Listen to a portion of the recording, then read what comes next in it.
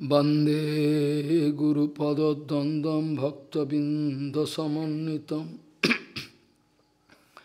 श्रीचैतन्य प्रभुं वंदे नित्यानन्दसहोदितं श्रीनन्दनन्दनं वंदे राधिका चरणोदयं गोपीजनसमयुक्तं बिन्दावनं मनोहरं वाञ्छाकल्पतरुश्च कृपासिन्धुभ्यः च पतितानां पावनेभ्यो वैष्णवेभ्यो नमो नमः।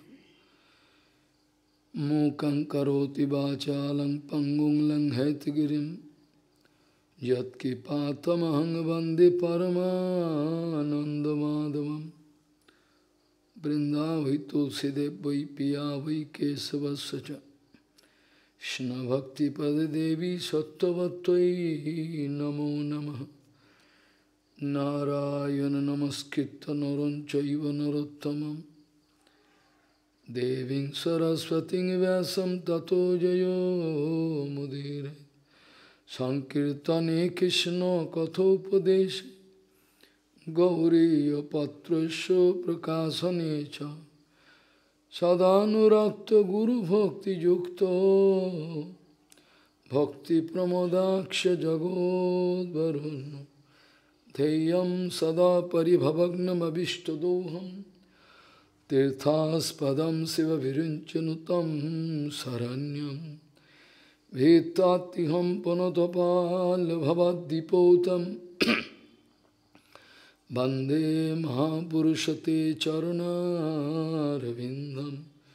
यत्पादपल्लवनखचन्दमनिच्छटाय विस्फुरिजित किमपि गपवधू स्वदर्शि पूर्णानुरागरससागरसारमूर्तिः साराधिकामयि कदा कृपां करोषि।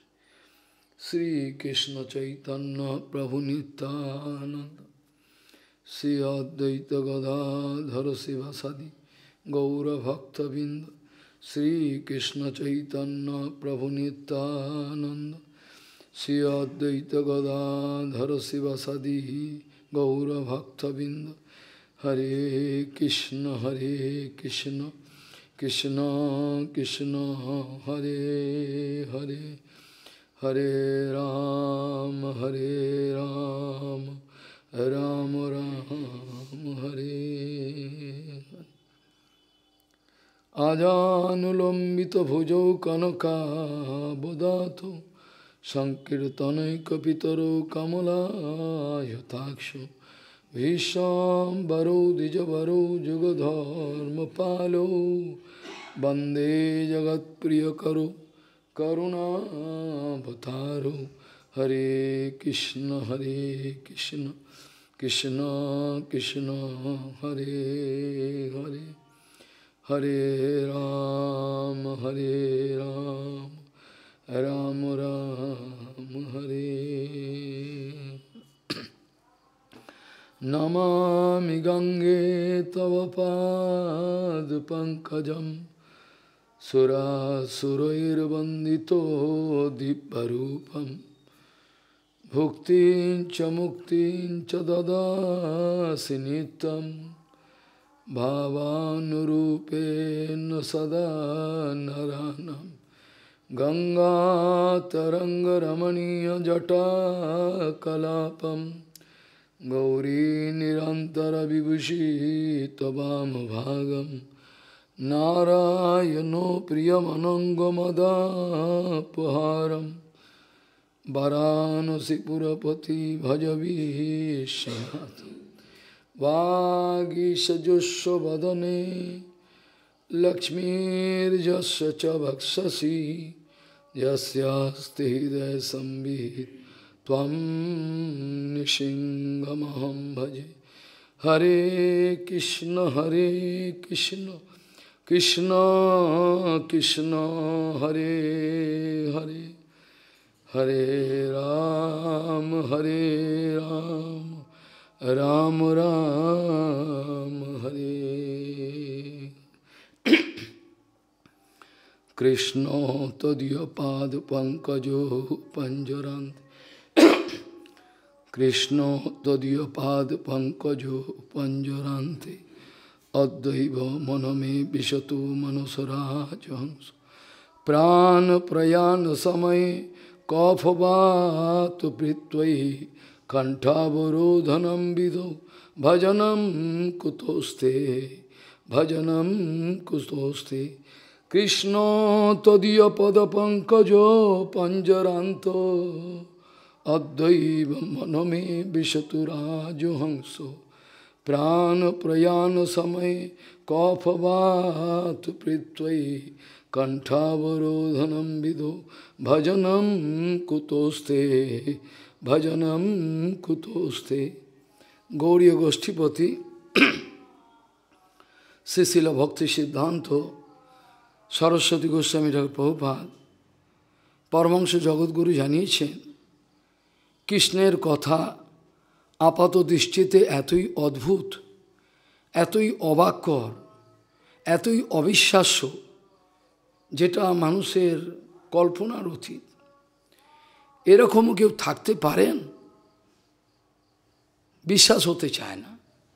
গৌড়ীয় গোষ্ঠীপতি শ্রীশিল ভক্তি সিদ্ধান্ত সরস্বতী গোস্বামী ঠাকুর প্রভুপাদ পরমহংস জগৎগুরু জানিয়েছেন, কৃষ্ণের কথা আপাত দৃষ্টিতে বড়ই অদ্ভুত, পারপ্লেক্সিং, বিশ্বাস হতে চায় না। এরকমই কি হতে পারে? কেউ আছেন? শিল প্রভুপাদ জানাচ্ছেন, কৃষ্ণ ভজনের পথে, কৃষ্ণ সেবার পথে আমার যত চারিত্রিক গুণ আছে, মোরাল ক্যারেক্টার, আমার যত সততা আছে, আমার যত শিক্ষাগত যোগ্যতা আছে, আমার যত সততা আছে, সমস্ত কিছু সেগুলোকে আমি অনায়াসে কৃষ্ণ সেবার জন্য বিসর্জন দিতে পারি। শিল প্রভুপাদ জানাচ্ছেন, কৃষ্ণের সেবায় এমন এক অদ্ভুত আশ্চর্য জাদু আছে, যে সেবার সামনে আমার যত নৈতিক চরিত্র, আমার যত রকমের সততা, আমার যত রকমের যা কিছু গুণাবলী আছে, সমস্ত কিছু কৃষ্ণ সেবার সামনে অতি তুচ্ছ হয়ে যায়। এতটাই তুচ্ছ হয়ে যায় যেটা এই বদ্ধ অবস্থায় অনুভব করা যায় না। কৃষ্ণ সেবায় কী অলৌকিক আনন্দ আছে, কি আছে, এগুলো এই বদ্ধ অবস্থায় অনুভব করা যায় না। তিনি বলছেন, কৃষ্ণ সেবার জন্য আমি যদি বাইরের দৃষ্টিতে লোকের চোখে যেটা অনৈতিক বলে মনে হয়, তারা আমাকে নিন্দা করতে পারেন। আমি যদি এই সব নিন্দা সমালোচনা সমস্ত কিছুকে উপেক্ষা করে আমি অনায়াসে কৃষ্ণ সেবার জন্য ঝাঁপিয়ে পড়তে পারি। এ বিষয়টা এত গম্ভীর, যেটা সাধারণ এই বিবেক বুদ্ধি নিয়ে বোঝা যায় না। যার জন্য আমরা জন্ম থেকে যত অভিজ্ঞতা লাভ করেছি, যত শিক্ষাগত যোগ্যতা লাভ করেছি, যা কিছু আমরা শিখেছি, সেগুলোর হয়তো এই সমাজে অনেক মূল্য থাকতে পারে। আমি বলছি না সেগুলোর কোনো মূল্য নাই, হয়তো সমাজে সেগুলোর অনেক মূল্য থাকলেও থাকতে পারে, কিন্তু সেগুলোকে সমস্ত ফেলে দিয়ে যদি আমরা সেই শুদ্ধ কোনো মহাপুরুষের চরণে উপস্থিত হই, যিনি সর্বাঙ্গীনভাবে কৃষ্ণকে ভজন করে থাকেন, তখন আমার কিছু অনুভবের বিষয় হতে পারে। তার আগে আমি এসব নিজ বুদ্ধি দিয়ে বুঝতে পারি না। এই জন্য প্রভুপাদ বলতেন, logical interpretation cannot stand in the way of that absolute truth. অপ্রাকৃত জগতের যে বিষয় আছে সেটা জানতে গেলে আমাদের যে র্যাশনালিটি আছে, আমাদের যে বিচার বুদ্ধি আছে, সেগুলো দিয়ে আমরা জানতে পারি না। সেগুলো সব অবসলেট, সেগুলোকে ফেলে দিতে হয়, কাজে লাগে না। যে কোনো জিনিস আমাকে কেউ কিছু বলল, কিছু দেখলাম, কিছু শুনলাম, সঙ্গে সঙ্গে আমার পূর্ব স্মৃতি, আমার যে এক্সপিরিয়েন্স ব্যাংক আছে, আমার একটা এক্সপিরিয়েন্স ব্যাংক আছে, তো আমার যেগুলো আমি অভিজ্ঞতা আছে তার আমার একটা এক্সপিরিয়েন্সের একটা ব্যাংক আছে। যেমন টাকার ব্যাংক থাকে, আমার হৃদয়ের ভেতরে কেউ জানে না, এক্সপিরিয়েন্সের একটা ব্যাংক আছে। যখনই ভগবান, গুরু, বৈষ্ণব, অপ্রাকৃত জগতের কিছু চিন্তা করা হয়, তখন তারা একটা অ্যাজামশন করেন, ও বোধহয় এরকমই হবে, এরকম হতে পারে, এর চেয়ে আর বেশি কিছু হতে পারে নাকি। মানে আমার যে চিন্তা শক্তির যে লিমিট, আমার একটা চিন্তা শক্তির একটা সার্কমফারেন্স আছে, আমি উইদিন দ্যাট লিমিট আমি চলতে পারি, তার উপরে গেলে আমি পঙ্গু হয়ে যাই, আমার কোনো কাজই হয় না। প্রভুপাদ বলছেন, হয়তো অনেকের অনেক শিক্ষাগত যোগ্যতা থাকতে পারে, আমরাও তাদেরকে অসম্মান করতে চাই না, কিন্তু অনেকেই অনেক শিক্ষাগত যোগ্যতা লাভ করেছেন এবং বিদেশ গিয়ে অনেক বড় বড় ডিগ্রি এনেছেন, কিন্তু তাদের কাছে আমাদের প্রশ্ন যে ওই ব্যক্তি ইন্টারনেটে এখন সব খবর রাখে, কে কোথায় কোন ইউনিভার্সিটিতে কোন ডিগ্রি নিচ্ছে, কোন ছেলেটা কোন ক্লাসে পাস করেছে, কি ডিভিশনে, তাদেরকে এখান থেকে বিভিন্ন কোম্পানি অফার দেয়, আপনি যদি দেশে আসেন তাহলে আপনাকে আমরা এই স্যালারি দেবো, এইসব ফ্যাসিলিটি দেবো। বিরাট ডিগ্রি নিয়ে আমেরিকা থেকে ফিরছে, এরকম ঘটনা আছে অনেক, একটা নয়। এই কোম্পানিগুলো এক একটা বিভিন্ন অফার দিচ্ছে, আমাদের কোম্পানিতে জয়েন করলে এই আপনাকে দেয়া হবে। যেমন একজন ছেলের মায়না হলো 4 লাখ টাকা পার ডে, এটা হয়তো শুনে থাকবে তোমরা। ওই যে আমাদের ইন্ডিয়ার একটি ছেলে আমেরিকাতে কাজ করে, তার ব্রেনটা কি যে একদিন যাবে 12 ঘন্টাও লাগবে না, তার মধ্যে তাকে 4 লাখ টাকা দিতে হবে, তাহলে নিশ্চয়ই একটা স্পেশালিটি আছে। বিদ্যাসাগরেরও স্পেশালিটি আছে, বিদ্যাসাগর একটা কিছু তো বটেই, কিন্তু বিদ্যাসাগর তার যে বিদ্যার যে সাগর জাহাজ তৈরি করেছিলেন, সেটা দিয়ে তিনি ভগবানকে জানতে পারেননি। বিদ্যাসাগর হতে পারেন, কিন্তু তিনি সংসার সাগরকে পার করতে পারেননি। তার ট্র্যাজেডি, তার জীবনের ঘটনাগুলো যদি জেনে থাকো তাহলে কেঁদে ফেলবে। বঙ্কিমবাবু, তার বিভিন্ন জীবনের যদি ঘটনা জানো, একমাত্র মেয়ে মার্ডার হয়েছিল, তার কি ভয়ঙ্কর পরিণতি। কাজেই জড়জগতের বিদ্যা হয়তো জগতে নিশ্চয়ই কিছু মূল্য আছে, কিন্তু পারমার্থিক রাজ্যে এই বিদ্যার যদি মূল্য থাকতো, তাহলে ভক্তি সিদ্ধান্ত সরস্বতী গোস্বামীর প্রভুপাদ, তিনি পৃথিবীর সর্বশ্রেষ্ঠ পণ্ডিত হয়ে তিনি এমন একজনকে গুরুরূপে গ্রহণ করলেন, যেটা তোমাদের কাছে অবাক। কেন গ্রহণ করলেন? তিনি বাইরের দৃষ্টিতে লেখাপড়া জানেন না, তাকে গ্রহণ করলেন। এ নিয়ে পরে আসছি। যে কোম্পানিগুলো যে অফারগুলো দিচ্ছে, সেই ব্যক্তি ভারতে ফিরল এবং ফিরে সে সিদ্ধান্ত নেবে কোন কোম্পানিতে জয়েন করবে, হুইচ এভার ইজ ফিজিবল। কিন্তু দেখা গেল তার এমন একটা ব্রেন স্ট্রোক হয়ে গিয়ে সে পুরো ক্রিপল্ড হয়ে গেল, পঙ্গু, তাকে এবার হুইল চেয়ারে চলতে হবে। আমার প্রশ্ন, যে কোম্পানিগুলো তাদেরকে এই বড় বড় অফার দিয়েছিল, তারা কি বর্তমানে তাকে আর সে অফার দেবে কি? কেন দেবে না? সেই তো ডিগ্রি রয়েছে, সেই সার্টিফিকেট রয়েছে, সেই মানুষটা রয়েছে, দেবে না।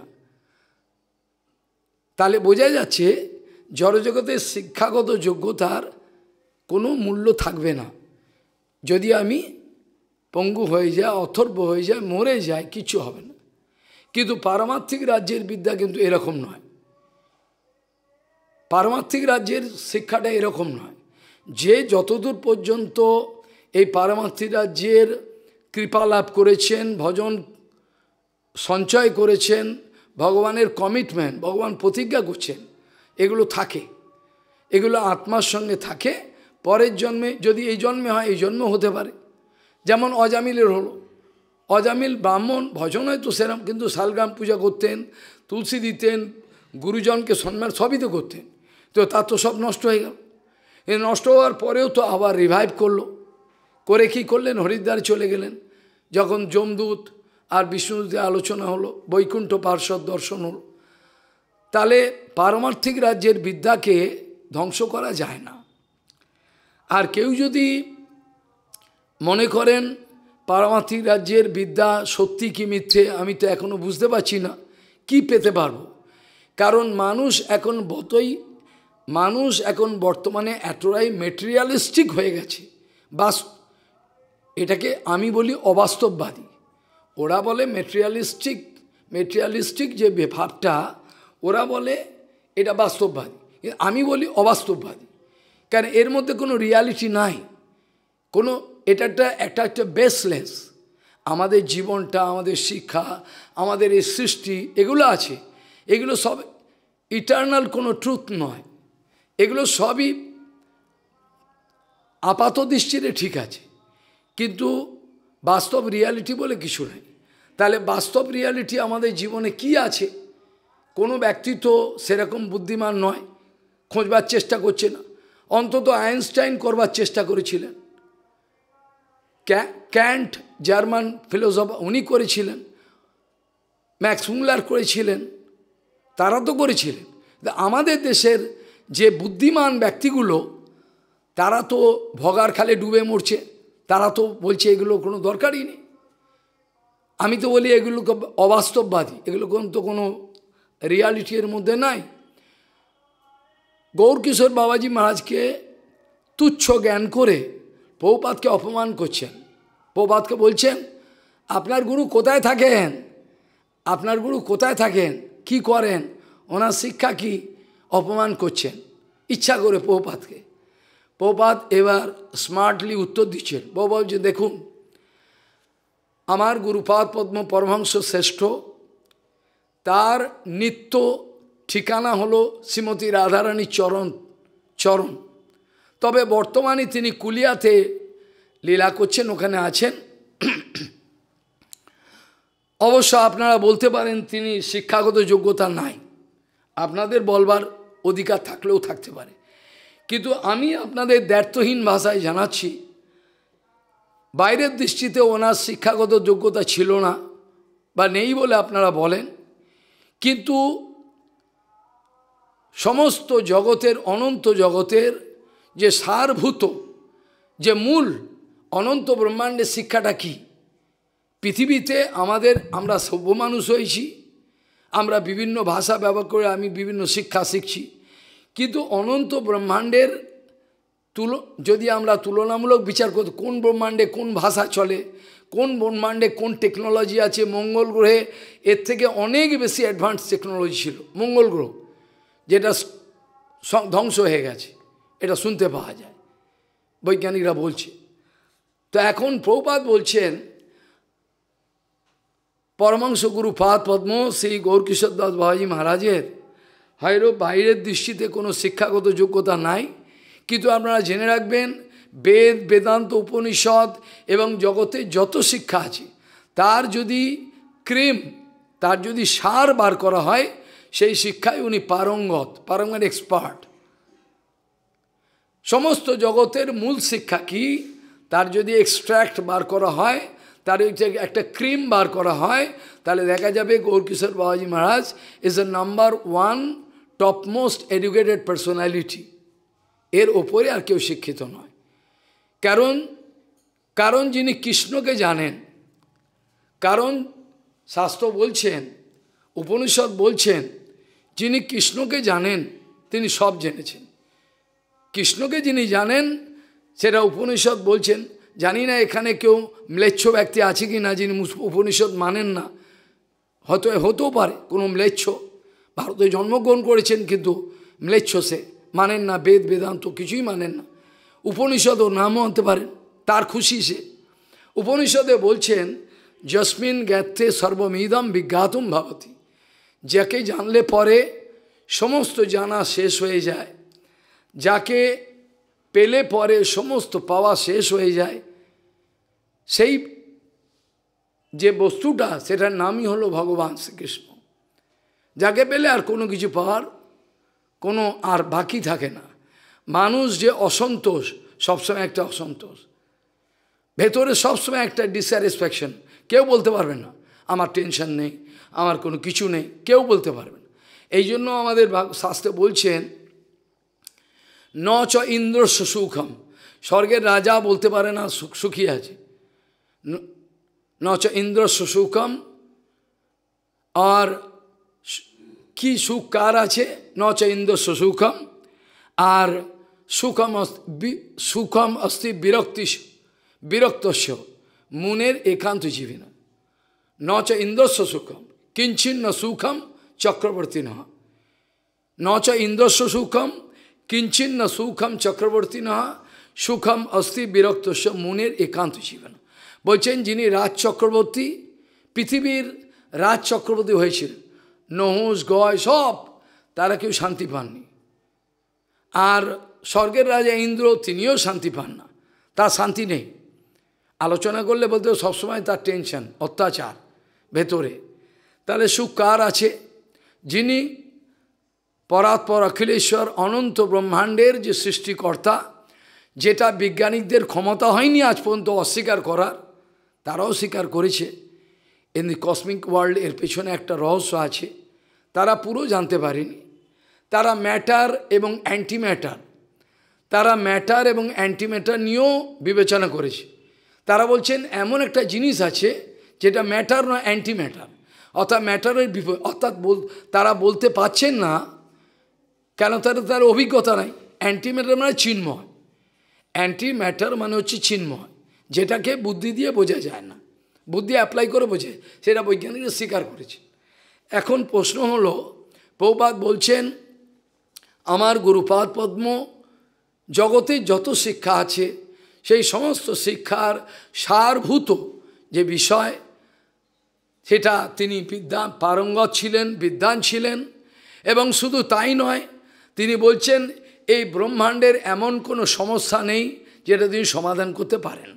হয়তো এটা তোমাদের কাছে হেঁয়ালি কথা মনে হবে, আমি জানি, কিন্তু আমি অ্যানালিটিক্যাল প্রমাণ করে দেবো, যদি কোনো দিন সময় হয় দেখব প্রমাণ করে দেবো, যে তিনি বলছেন ব্রহ্মাণ্ডের এমন কোনো সমস্যা নেই যে আমার গুরুপাদ সমাধান করতে পারেন।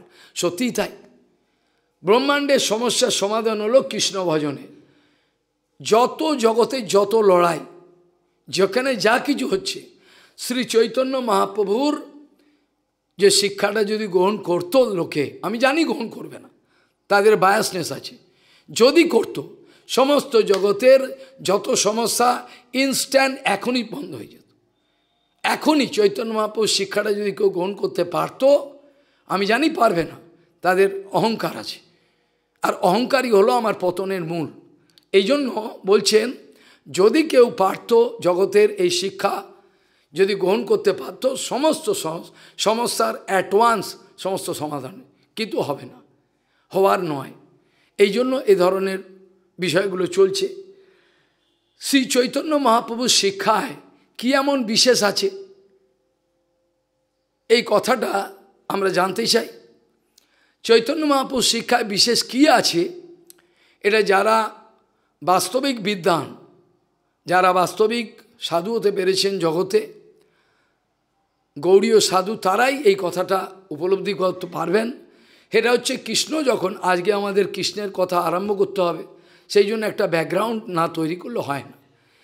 কৃষ্ণের লীলা সম্বন্ধে জগতের সবারই বিভিন্ন রকম সন্দেহ এবং বিভিন্ন রকমের বিচার বিবেচনা আছে, ঘৃণ্য বিচার, জগতের লোকের ঘৃণ্য বিচার আছে কৃষ্ণের লীলা সম্বন্ধে। তারা কৃষ্ণকে বোঝেন না, কয়েকটা লীলার কথা শুনে তারা নাসিকা কুঞ্চন করেন, তারা বোঝেন না। আর বিভিন্ন কৃষ্ণকে নিয়ে তারা বিভিন্ন কাল্পনিক চরিত্র হিসাবে একটা কিছু লিখে দেন। এরকম ধরনের আমাদের অবস্থা। এই অবস্থায় শ্রী চৈতন্য মহাপ্রভুকে না জানলে, কেউ যদি শ্রী চৈতন্য মহাপ্রভুকে না জানে, তাহলে কৃষ্ণ সম্বন্ধে তার জানাটা হয়তো কিছুটা জানলো, কমপ্লিট জানা হবে না। সেই জন্য বলছেন গৌরাঙ্গ লীলা is the complete explanation of Krishna Leela. Krishna ভগবান কি করলেন এটা ভুল বোঝা 100% ভুল বুঝবে লোকে, 100% ভুল বুঝবেই বুঝবে, আমি জানি। ও কারোর বাবার ক্ষমতা নেই যে ঠিক বুঝবে।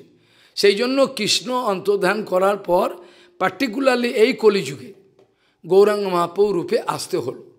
এসে তিনি 3 রাত তার যে বিচার বিবেচনা এবং আদর্শ এগুলো দেখিয়ে বললেন, তোমরা যে কৃষ্ণলীলা সম্বন্ধে যা বুঝেছ সেগুলো অত্যন্ত ঘৃণ্য। তোমরা কৃষ্ণকে চরিত্রহীন ভাবছ, মনে করছো তুমি বড় চরিত্রহীন। তোমার এই চরিত্র দিয়ে তুমি জল খাও, বাড়ি যাও, গিয়ে জল খাও, ভদ্রলোক সাজো। তুমি জানতে পারবে না কোটি জন্মে কৃষ্ণকে। কৃষ্ণকে যেদিন জানতে পারবে, যদি শয়ে শয়ে হাজার হাজার হরিকথা যারা শুনেছে তারা এখন মাথার চুল ছেড়ে বলে সত্যি কথা, দুটো একটা কথা শুনে, এটা লেকচার নয়, এটা শুনে বুঝে ফেলবো কৃষ্ণ কি, আমার ক্যালকুলেশন করে ফেলবো। তাই জন্য সেই কৃষ্ণের সম্বন্ধে বলতে গিয়ে প্রথমেই আমাকে এই কথা বলতে হচ্ছে, কারুর যেন কৃষ্ণ সম্বন্ধে কোনো ভুল ধারণা না হয়। আমি যথাসাধ্য অল্প সময়ের মধ্যে কৃষ্ণের বিভিন্ন লীলাগুলো, বিভিন্ন আচরণগুলো আমি সামান্য ব্যাখ্যা করার চেষ্টা করব, কেন বিস্তৃত সময় নাই। যে শ্লোক দিয়ে শুরু করা হয়েছিল, সেখানে মহাভাগবত কুলশেখর রাজা তিনি কাঁদছেন, কাঁদতে কাঁদতে বলছেন তিনি সংসার কি বস্তু দেখে নিয়েছেন, রানীর ব্যবহার, মন্ত্রীর ব্যবহার সব দেখে নিয়েছেন, লাস্টে সব ছেড়ে দিয়েছেন, সব ছেড়ে দিয়েছেন, দিয়ে বলে তোরা যা পারিস কর, আমি চললাম। এই কুলশেখরের প্রত্যক্ষ অনুভব আছে এবং তিনি কেঁদে কেঁদে এই কথা, এই শ্লোক যেটা বললাম, কণ্ঠের বিপর্যয়, দুঃখ বলছেন, কৃষ্ণ তদীয় পদ পঙ্কজ পঞ্জরান্ত অদ্বৈব মনমে বিশতু রাজহংস মনস রাজহংস। আমার মানস রাজহংস, এখন তিনি মনকে রাজহংস কেন বলছেন? তার কারণ হলো সম্পূর্ণ কৃষ্ণচরণে নিবেদিত আত্মা। আমরা আমাদের মনটাকে রাজহংস বলতে পারবো না, পারবো কি? আমাদের মন হচ্ছে দূষিত, কন্টামিনেটেড, এতটাই দূষিত। যদি 10 মিনিট আমি কাউকে বলি তুমি এখানে চুপ করে একটু বসো, আধ ঘন্টা চুপ করে, পারবে না, এত অস্থির মানুষ। মানে গেছো বাঁদরের মতো, গাছে যেমন বাঁদর দৌড়ায় ওরকম ধরনের অবস্থা মানুষের। এই অবস্থা, তাদের শান্তি শৃঙ্খলা কিছুই নেই, কাজেই তারা পারবে না, এটা সম্ভব নয়। কুলশেখর নিজের মনকে পরমাংশ বলতেই পারেন এবং তার অধিকার আছে, কারণ তার মন সর্বাঙ্গীনভাবে কৃষ্ণচরণে সংলগ্ন হয়ে রয়েছে। যেমন হংস ক্ষমতা আছে জল থেকে দুধকে বার করে নেবে, দুধ আর জল মিশিয়ে নিলে একমাত্র হংসেরই ক্ষমতা আছে যে জল ফেলে দিয়ে দুধটাকে নেবে। আবার এই হংসই পদ্মের মিনাল ভোজন করেন। কিন্তু অন্য যে সমস্ত বক সারস এগুলো আছে, এরা গুগলি খায়, নোংরা জিনিস খায়, কিন্তু হংস কোনো দিন খায় না, এই জন্য তার হংস। এই জন্য সাধুগুরু বৈষ্ণব যারা সেই অবস্থায় পৌঁছেছেন, জগতের এই বিপর্যয়ের মধ্যে, এই জগতের এই বিপর্যয়ের মধ্যে তারা সার বস্তুকে গ্রহণ করে, সার বস্তুকে গ্রহণ করবার ক্ষমতা আছে তাদের, যার জন্য সেদিনকে উচ্চারণ করছিলাম যে বিশ্বম্পূর্ণ সুখায়তে। এক পরমাংশ কি দেখেন, জগতে আগুন জ্বলছে, কিন্তু তিনি দেখছেন বিশ্বম্পূর্ণ সুখায়ত, বিশ্বে কোথাও কোনো অশান্তি নেই, কারণ তিনি ভজনে নিমগ্ন, এতটাই কনসেন্ট্রেটেড হয়ে করেছেন মন, এই তো কল্পনা করা যায় না। তা যাই হোক, এখন প্রশ্ন হলো, কুলশেখর রাজা বলছেন আজ তো আমার জীবনের শেষ দিন এগিয়ে আসছে, আমাদের শেষ একটা একটা করে দিন যাচ্ছে, একটা একটা করে দিন যাচ্ছে, সূর্য উদয় হচ্ছে, অস্ত হচ্ছে, আমরা ধীরে ধীরে মৃত্যুর কোলে এগিয়ে যাচ্ছি। এই কথাটা মনে রাখতে হবে, এই কথাটা ভুললে চলবে না। যদি মৃত্যুটাকে কেউ ভুলে যায়, সে বেপরোয়া হয়ে যাবে, সে এতটাই বেপরোয়া হবে সে কল্পনা করা যায় না। যখনই আমি জানতে পারবো আমার এই জীবনটা বেশি দিনের নয়, মনুষ্য জন্মটা কিছু ভোগের জন্য নয়, মনুষ্য জন্মে একটা বিশেষ তাৎপর্য আছে, এটা যতক্ষণ আমি না বুঝবো ততক্ষণ আমার জীবনের মূল্যায়ন আমি করতে পারবো না, হয় না। একটা জড়জগতের কোনো যদি কোনো ফিলোসফার হয়, নেতা হয়, সে কি জীবনের মূল্যায়ন করবে ভাই? সে কি জানে? সে কিছু জানে? কিছু জানে না। তাহলে তাই জন্য বলছেন কুলশেখর, যেমন বলছেন নিজের মনকে পরমহংস রূপে তুলনা করে ভগবানকে বলছেন আমার মনোরূপ যে পরমহংস যেন আপনার চরণে প্রবিষ্ট হয়, অন্য কোনো জায়গায় যেন। আর আজ আমার মৃত্যু ঘনিয়ে এসছে, এখন আমার চলে যাওয়ার সময়, সেই সময় আপনাকে আর কি ভজন তো হলো না আমার জীবনে, কবে হবে তাও বুঝতে পারছি না। কৃষ্ণ তদীয় পদ পঙ্কজ পঞ্জরান্ত অদ্বৈব মনমে বিশতি রাজহংস প্রাণ প্রয়াণ সময়ে কফবাত প্রীত্বৈ কণ্ঠাবরোধনম্বিত ভজনম কুতস্তে। এইভাবে প্রার্থনা করছেন। আজ আমাদের সৌভাগ্য, পরাৎপর অখিলেশ্বর অনন্ত ব্রহ্মাণ্ড নায়ক, অনন্ত ব্রহ্মাণ্ড নায়ক ভগবান শ্রীকৃষ্ণের দশম স্কন্ধে প্রবেশ করার চেষ্টা, কিন্তু এটা প্রায় অসম্ভব। দশম স্কন্ধ কে বলেছেন এটা গভীর রহস্য। যাই হোক, বিগত দিনের আলোচনা এত ক্ষিপ্রভাবে হয়েছে, এত দ্রুতগতিতে হয়েছে, আমি অত্যন্ত দুঃখী। এবং এত দ্রুত করতে গিয়ে আমার আনন্দই লাগেনি কোনো কিছু। যাই হোক, এখন বাধ্য হয়ে করতে হয়েছে, কোনো দিন জীবনে এত তাড়াতাড়ি হয় নাই, প্রত্যেক অধ্যায়গুলো এত তাড়াতাড়ি করে হয় নাই। এখন দশম স্কন্ধের প্রথম অধ্যায়তে আমরা ফিরে যাব যে শুকতাল ক্ষেত্রে, হরিদ্বারের শুকতাল ক্ষেত্রেতে সুখদেব গোস্বামী তার শরীর ছাড়বার জন্য পয়ঃপ্রবেশনে বসেছেন এবং পরীক্ষিত মহারাজ পয়ঃপ্রবেশনে বসেছেন এবং সুখদেব গোস্বামী তাকে জীবনের অমৃত কাকে বলে এটা বোঝাবেন। সেই জন্য আমি হয়তো আগেও বলেছিলাম, এই জন্য ভাগবত কথা শোনাবার পূর্বে পরীক্ষিত মহারাজকে সুখদেব গোস্বামী পরমাংশ শ্রেষ্ঠ বলেছিলেন, রাজন তুমি মরে যাবে, এই কথাটা সবসময় চিন্তা করো। তুমি যে কিছুক্ষণ পরেই মরে যাবে, কিছুদিন, এই কথাটা মনে রাখো।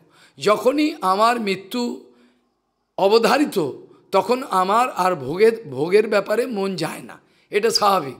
যার ফাঁসির অর্ডার হয়ে গেছে, তাকে যদি বলা হয় আপনি মাংস খাবেন না কিচেন কি খাবেন, পরমান্ন খাবেন, সে কি বলবে? সকালবেলা 6টা বেজে 10 মিনিটে তার ফাঁসির অর্ডার হয়েছে, তাকে রাত্রিবেলা যদি যুগে তা আপনার শেষ ইচ্ছা কি খাবেন, সে কি বলবে? কিছু বলবে। সেরকম মানুষ যখন ডাইরেক্ট রিয়েলাইজেশনে আনতে পারে, কারণ মৃত্যু নামক বিষয়টাকে কেউ ডাইরেক্ট রিয়েলাইজেশনে আনতে পারে না, সেই জন্য এগুলো মূর্খ, যত শিক্ষায় থাকুক তারা মূর্খ। এই জন্য ভক্তিবিনোদ ঠাকুর বলছেন, জড়বিদ্যা যত মায়ার বৈভব, তোমার ভজনে বাধা, অনিত্য সংসারে মোহ জন্মিয়া জীবকে করে গাধা। কালে বোঝ, পিঠে কিছু বোঝ নেবে, মাথা হালকা করতে পারে না। সেই জন্য বলছেন সেখানে যে কি বলছিলাম, দেখো আলোচনা প্রসঙ্গে বলছিলাম যে সুখদেব গোস্বামী পরীক্ষিত মহারাজকে বলছেন, কেউ অ্যাটেনশন দেয় না। আমাদের গুরুপাদ জিজ্ঞাসা কী বললাম বল, সঙ্গে সঙ্গে বলতে হবে। কার কতটা ব্রহ্মচর্য আছে, কার কতটা অ্যাটেনশন আছে, এতে বোঝা যায়, ফ্রিকেল মাইন্ড হয়ে যায়। যাই হোক, সুখদেব গোস্বামী এবার পরীক্ষিত মহারাজকে বলছেন, রাজন ত্বম তু মরিষ্যে ইতি অচিন্তয়। তো সবসময় চিন্তা করে মরে যাবে, কারণ এটা চিন্তা করলে তার কনসেন্ট্রেশনটা ঘনি ভালো হবে হরিকথায়। তারপর যখন ভাগবত কথা শেষ হয়ে গেল, চলে যাওয়ার সময় যখন সুখদেব গোস্বামী বিদায় নিচ্ছেন, আমি চলে যাই, বিদায় যাওয়ার আগে বলে যাচ্ছেন, রাজন তুমি যে মরে যাবে এই কথাটা, এটা পশু বুদ্ধি, তুমি যে মরে যাবে এটা পশু বুদ্ধি, এটা ত্যাগ করো, আর তোমার যেন মৃত্যু ভয় না থাকে। এখন প্রশ্ন আসতে পারে, প্রথমে ভাগবত কথার আগে বললেন ত্বম তু মরিষ্যে পশুবুদ্ধিম ইমাম জহি, কিন্তু চলে যাওয়ার সময় এরম বলছেন কেন? একই ব্যক্তি, ইনি পরমাংশ কোনো মিথ্যে কথা বলেন না, তিনি ঠিকই বলেছেন। কারণ প্রথমেতে ভাগবত কথা শ্রবণ হয় না, ভাগবত কথা শ্রবণের শুরু, আর ভাগবত কথা যখন শ্রবণ হয়ে যায় তখন মৃত্যু ভয় বলে কিছু থাকে না। আমি একটু আগেই বলেছিলাম, মৃত্যু ভয় যে ব্যাপারটা, এটা মৃত্যু নামক বিষয় থেকে কেউ ডাইরেক্ট রিয়েলাইজেশন আনতে পারে না। মৃত্যু কী জিনিস এটা সাক্ষাৎ অনুভবে আনতে পারে না, আর পারে না বলেই আর পারে না বলে এই লোকগুলো পারে না, তারা এই ধরনের অপকর্মগুলো করে বেড়ায়। মৃত্যু নামক বিষয়টাকে যদি তারা ডাইরেক্ট অনুভবে আনতো তাহলে তারা পারতো না, তাহলে তাদের যত ফাজলামি সব ছুটে যেত। পারে না, ওদের ফাজলামিগুলো ছুটে যেত, পারে না। কারণ তারা জানে, জিজ্ঞাসা করো আপনি কি মরবেন, বলে হ্যাঁ আমি তো মরবো জানি। ওই জানাটাকে জানা বলে না। অনেকেই এরকম বলে, অনেকেই বলবে আপনি মরবেন জানেন, বলে হ্যাঁ আমি জানি মরবো, কিন্তু ওটাকে জানা বলে না। মৃত্যু নামক বিষয়টাকে যখন ডাইরেক্ট অনুভব করব, আমাকে জগৎ থেকে চলে যেতে হবে, এই জগতের কেউ আমার আপনজন নয়, তখন ভোগ বিলাস যত রকম ধান্দাবাজি সব নষ্ট হয়ে যাবে, আর থাকবে না। এবং হরিকথায় লোকে আসতেও চাইবে না। কেন? আসলে মনে পড়ে যাবে। হরিকথা কেন লোকে আসতে চায় না? পড়লে আসলেই নিজের দুর্বলতাটা প্রকাশ হয়ে যাবে। হরিকথায়, বাস্তব হরিকথায় আসলে পরে আমি যে কতটা নীচ, কতটা দুর্বল, কতটা উইক, আমার যে কতটা ইউজলেসনেস সব অনুভব হয়ে যাবে। সেই জন্য আসতে চায় না, ওরা দূরে থাকে, এই কথা থেকে দূরে থাকবার চেষ্টা। এখন সুখদেব গোস্বামীর বাক্যটা কখনো মিথ্যে হতে পারে না।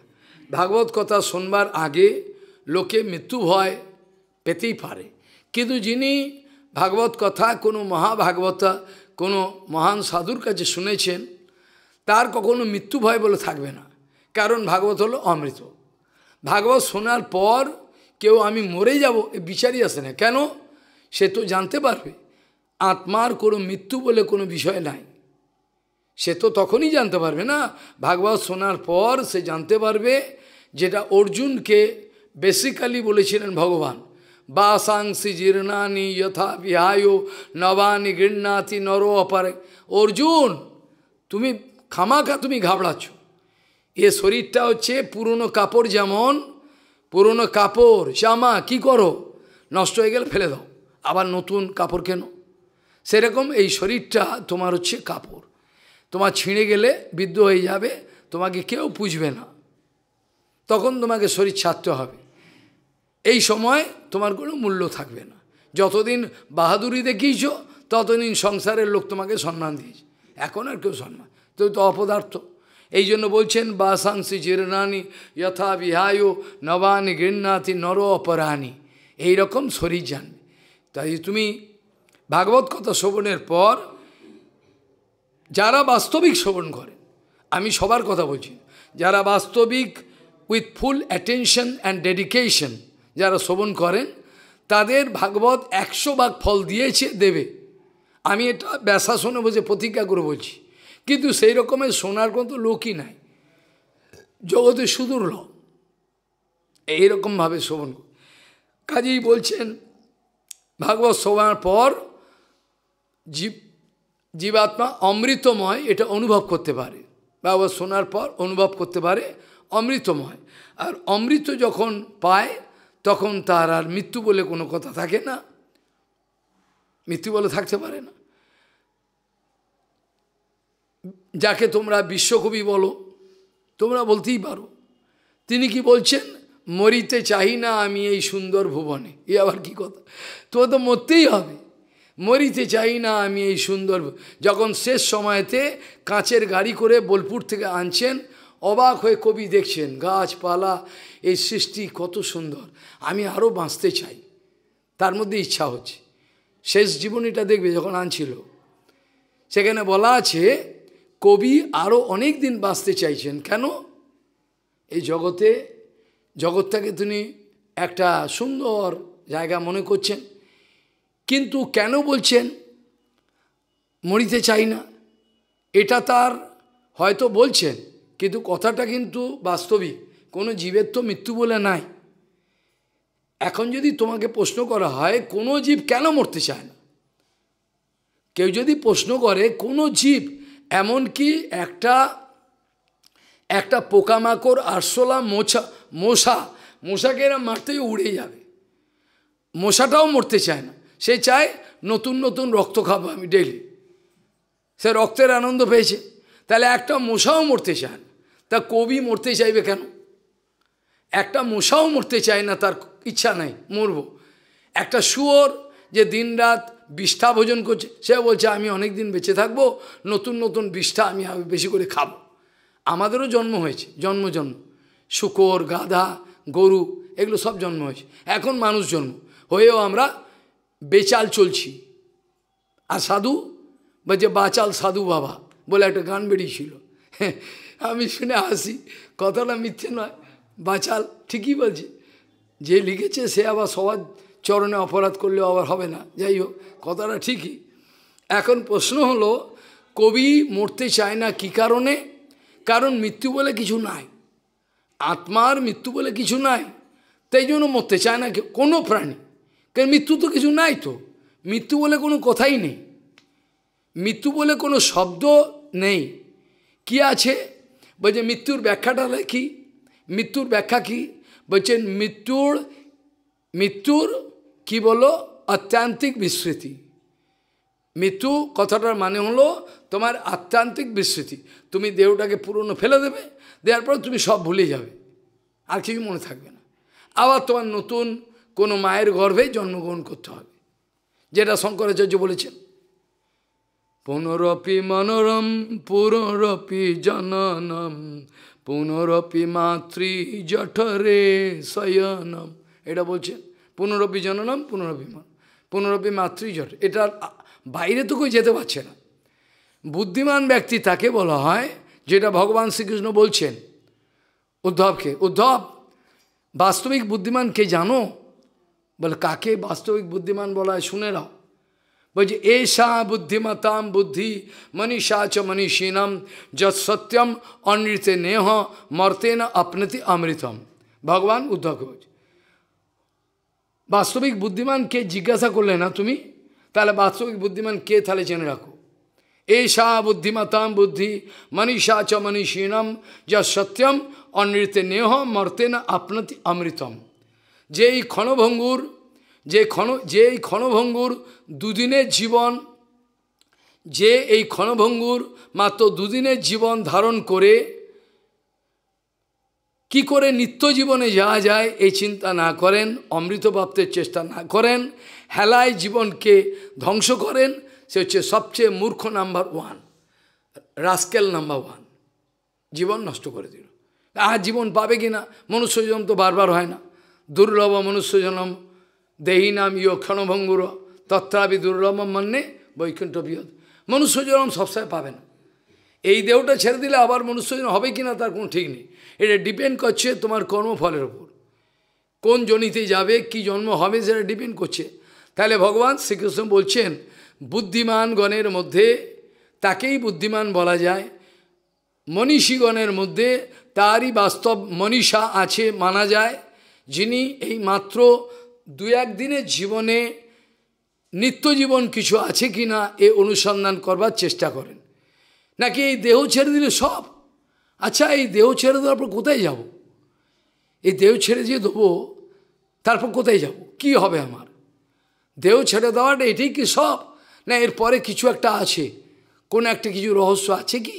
কি আছে সেটা? এটা জানবার যারা চেষ্টা করেন, ভগবান বলছেন যারা এই অনিত্য শরীর ধারণ করে অমৃত পাওয়ার চেষ্টা করেন তাদেরকে বাস্তবিক বুদ্ধিমান, বাকি কেউ বুদ্ধিমান নয়। সমস্ত ফুলিশ নাম্বার ওয়ান, এক নম্বর বোকা, কিচ্ছু নয়। সেই জন্য বলছেন এখন রাজা পরীক্ষিত মহারাজ এবার বলছেন অনেক বংশ বলি তাড়াতাড়ি করে বলতে গিয়েও আবার মানে কত তাড়াতাড়ি বলতে, এটা উচিতই নয়। আমি কোনো জন্মেই করিনি, এখানে এত তাড়াতাড়ি কখনো এসব করতে নেই। এত তাড়াতাড়ি সব বংশ, প্রচুর বংশ, এটা ঝটঝট করে বলতে নেই, এটা উল্টো হয়ে যায় না। যাই হোক, ভগবান ক্ষমা করুন। এখানে বলছেন যে রাজা প্রশ্ন করছেন রাজা পরীক্ষিত মহারাজ প্রশ্ন করছেন সুখদেব গোস্বামীকে যে গুরুদেব আপনি তো বলেছেন কথিত বংশ বিস্তার ভবতা সোম সূর্য, আপনি সূর্যবংশ এবং চন্দ্রবংশের বিস্তৃত ব্যাখ্যা আপনি করেছেন মোটামুটি, আর রাজ্ঞাঞ্চ উভয় বংশানাম চরিতম পরমাদ্ভুতম বলছেন কথিত আপনি বলে ফেলেছেন অলরেডি, কথিত বংশ বিস্তারও ভবতা সোম সূর্য। রাজ্ঞাঞ্চ উভয় বংশানাম চরিতম পরমাদ্ভুতম। অত্যন্ত অদ্ভুত যে চরিত্র রাজাদের সূর্যবংশ এবং চন্দ্রবংশের, সেগুলো সবই মোটামুটি আপনি আমাকে বলেছেন, বড় আনন্দ পেয়েছি।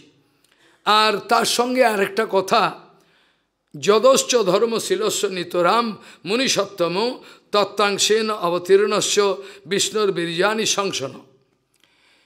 এখন এখানে একটা অবাক করার বিষয়, এখানে একটা সবচেয়ে একটা অবাক করার বিষয় যে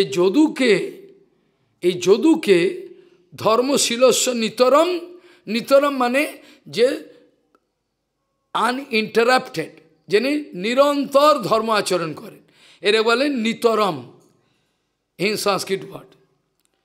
এবং সে নয় বলল কি, তারপর বলছেন যে মুনি সত্তম, এটা বড় অন্যায়।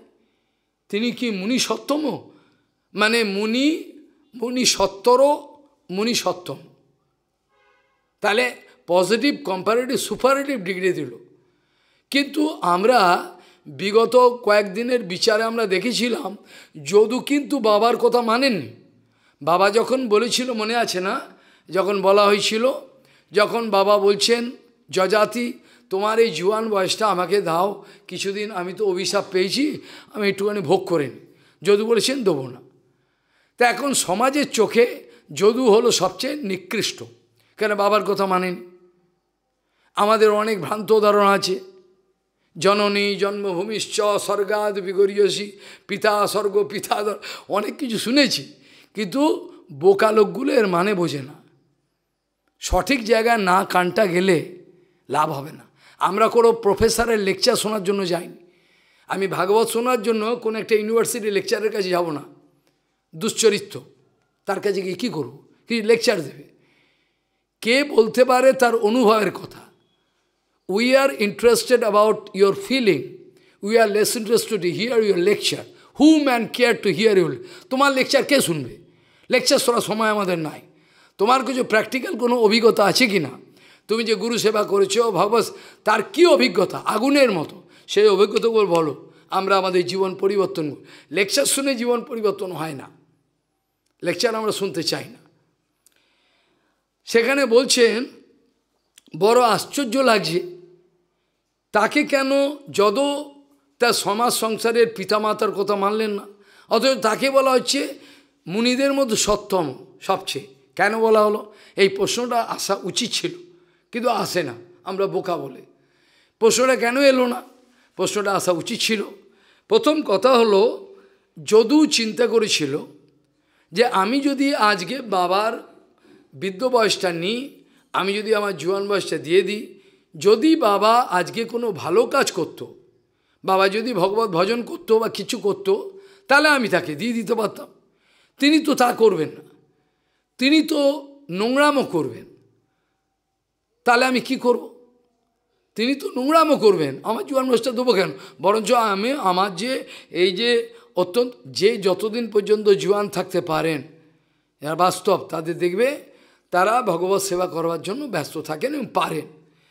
বৃদ্ধ হয়ে গেলে আর পারা যায় না। তখন তো এই যে কুলশেখর বলল, হ্যাঁ, শ্বাস আমার কণ্ঠ আটকে আসছে, এখন আমি আপনাকে কি করব? ভজন তো হলো না আমার জীবনে। কণ্ঠাবরোধনম বিধৌ, কণ্ঠাবরোধনম বিধৌ ভজনম কুতস্থে, কণ্ঠাবরোধনম বিধৌ ভজনম কুতস্থে। তো ভজন হলো না, কি করো? এখন তোমার যাওয়ার সময় হয়ে গেল। তাহলে মুনি, তাকে মুনি সত্তম বলার যথেষ্ট কারণ আছে। কিন্তু ভাগবত ধর্মের প্রেক্ষাপটে আমাদের এই সমাজ, আমাদের সমাজে যে ধর্ম আছে, এই ধর্মের প্রেক্ষাপটে আলোচনা করতে গেলে এবার যদুকে ফেলে দেবে লোক, হ্যাঁ দূর হ। কিন্তু ভাগবত ধর্মের প্রেক্ষাপটে তার সবচেয়ে মূল্য আছে, কারণ তিনি বিচার করেছিলেন যে আমি যদি জোয়ান বয়সটা রাখি তাহলে আমার সেবা করতে পারবো। তিনি সর্বক্ষণ ভগবত সেবায় নিয়োজিত ছিলেন। এই যে বললাম ধর্মশীলস্য নিতরম মুনিসত্তম, তিনি নিশ্চয়ই সাধারণ ধর্ম করতেন, যেমন গোপিকাগণ বেদ ধর্ম, সমাজ ধর্ম, সংসার ধর্ম সব লাথি মেরে উড়িয়ে দিয়েছে, সব সমস্ত। বলে আমাদের কিছু, আমরা কৃষ্ণকে চাই, এটাকে লোকে মনে করে এ আবার কী কথা? এগুলো কিছু এক এক মাস, 1.5 মাস, 2 মাস ধরে খালি রাসলীলার ইন্ট্রোডাক্টরি স্পিচ, খালি রাসে ইন্ট্রোডাক্ট ইংরেজিতে সব। ওরা সৌভাগ্যবান গোপন। বস্ত্রহরণ লীলার মানে কি? 1 মাস 1.5 মাস সমানে গভীর ব্যাখ্যা। এখানের লোকের ধৈর্য নাই, খাবে দাবে নরকে যাবে। কি করব? আমারও দুর্ভাগ্য, আমি বলতে পারছি না সময়। তাহলে এখানে হলো কি, তিনি এই যে ধর্মশীলস্য, ধর্মকে শীল বলা হয় কখন? শীল কখন দেয়? যখন সম্মান থাকে, যখন তার সৌন্দর্য থাকে। তাহলে এক কথায় কিন্তু বলে দিয়েছে, যদশ্চ ধর্মশীলস্য, অর্থাৎ তিনি যে ধর্মটা করছেন নিশ্চয় বেদ ধর্ম, লোক ধর্ম, সমাজ ধর্ম এগুলো নয়। যদি হতো তাহলে শীল কথাটা ব্যবহার করতো না। শীল কথাটা তখন, শীল মানে সৌন্দর্য, তার অত্যন্ত সম্মান সর্বাপেক্ষা। সেই জন্য সব একটা একটা অক্ষরের মধ্যে লুকিয়ে রয়েছে মানে, কিন্তু এগুলো ব্যাখ্যা করে বোঝবার দরকার। যাতে যদস্য ধর্মশীলস্য নিতরম মনীষত্তম, আর সেই বংশেতে তত্ত্বাংশেন অবতীর্ণস্য বিষ্ণুর বীর্যানি সংস ন অস্মাকং শাখাসে বদতু। আপনি আমাদের সম্মুখে বলুন, আমাদের সম্মুখে এই কথাটা বলুন যে এই বংশতে কি এমন যদু এমন কি করলো যার বংশকে কেন্দ্র করে কৃষ্ণ আবির্ভাব হলেন, পুরো বংশটা সম্মান দিয়ে দিলেন। কৃষ্ণ যখন যদুবংশে জন্মালেন তো বংশটার নাম হয়ে গেল যদুবংশ। তাহলে কত বড় সম্মান দিলেন, কত বড় সম্মান দিলেন, যদুবংশের নাম হয়ে গেল। তো কেন হলো? আর ভগবান সমস্ত অংশ ভাগ সমস্ত অংশ ভাগ এগুলো সমেত একসঙ্গে তিনি আবির্ভাব, অর্থাৎ কৃষ্ণ কোনো অবতার নয়, অবতারই। কৃষ্ণকে যদি কেউ অবতার বলে জানে তাহলে সে বোকা। শ্রী চৈতন্য মহাপ্রভুকে যদি কেউ অবতার বলে জানে তার মতো মূর্খ নেই। অবতার নয়, তিনি অবতারই, অর্থাৎ স্বয়ংরূপ ভগবান, যিনি হচ্ছে অনন্ত ব্রহ্মাণ্ডের মালিক, প্রাকৃত এবং অপ্রাকৃত। যেটা সম্বন্ধে ব্রহ্মসংগীতার বলা আছে, ঈশ্বরঃ পরমকৃষ্ণ সচ্চিদানন্দ বিগ্রহ অনাদিরাদি গোবিন্দ সর্বকারণ কারণ। অর্থাৎ কৃষ্ণের পেছনে আর কোনো কারণ নেই।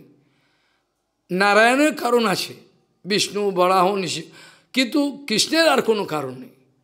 এই জন্য বলছেন ঈশ্বরঃ পরমকৃষ্ণ সচ্চিদানন্দ বিগ্রহ অনাদিরাদি গোবিন্দ, অনাদিরাদি ইনফিনিটি পিরিয়ড।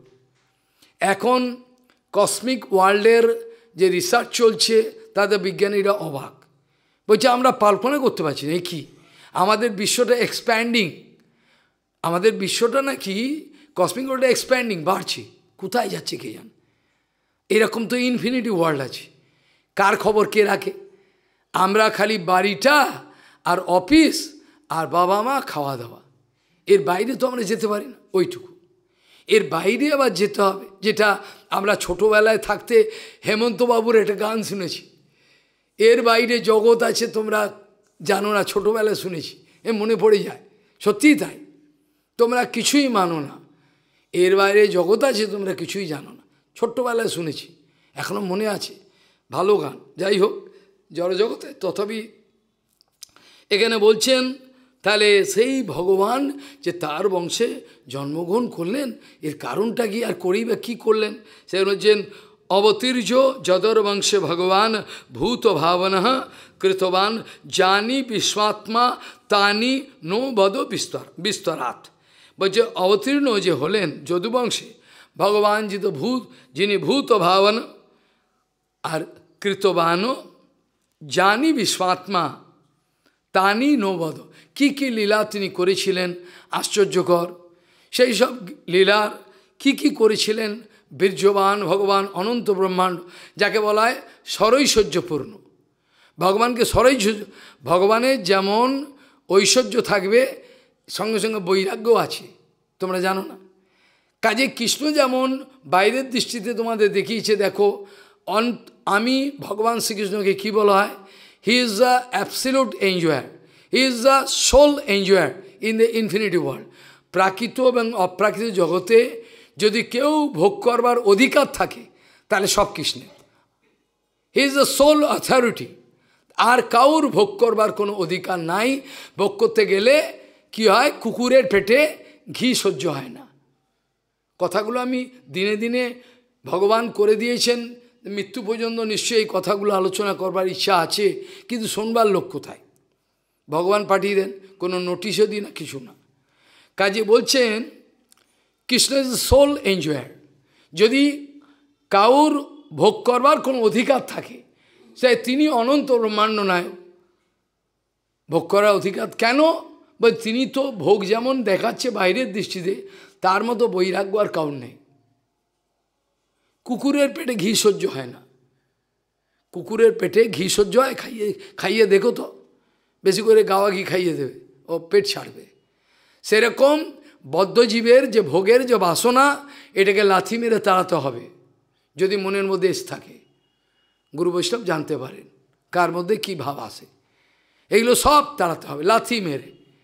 এগুলো সব যেমন মলমূত্রকে ফেলে দিতে হয়, এরকম ফেলতে হবে, তা নাহলে জীবনটা বৃথা হয়ে যাবে। ভোগ কুকুরের পেটে ঘি সহ্য হয় না।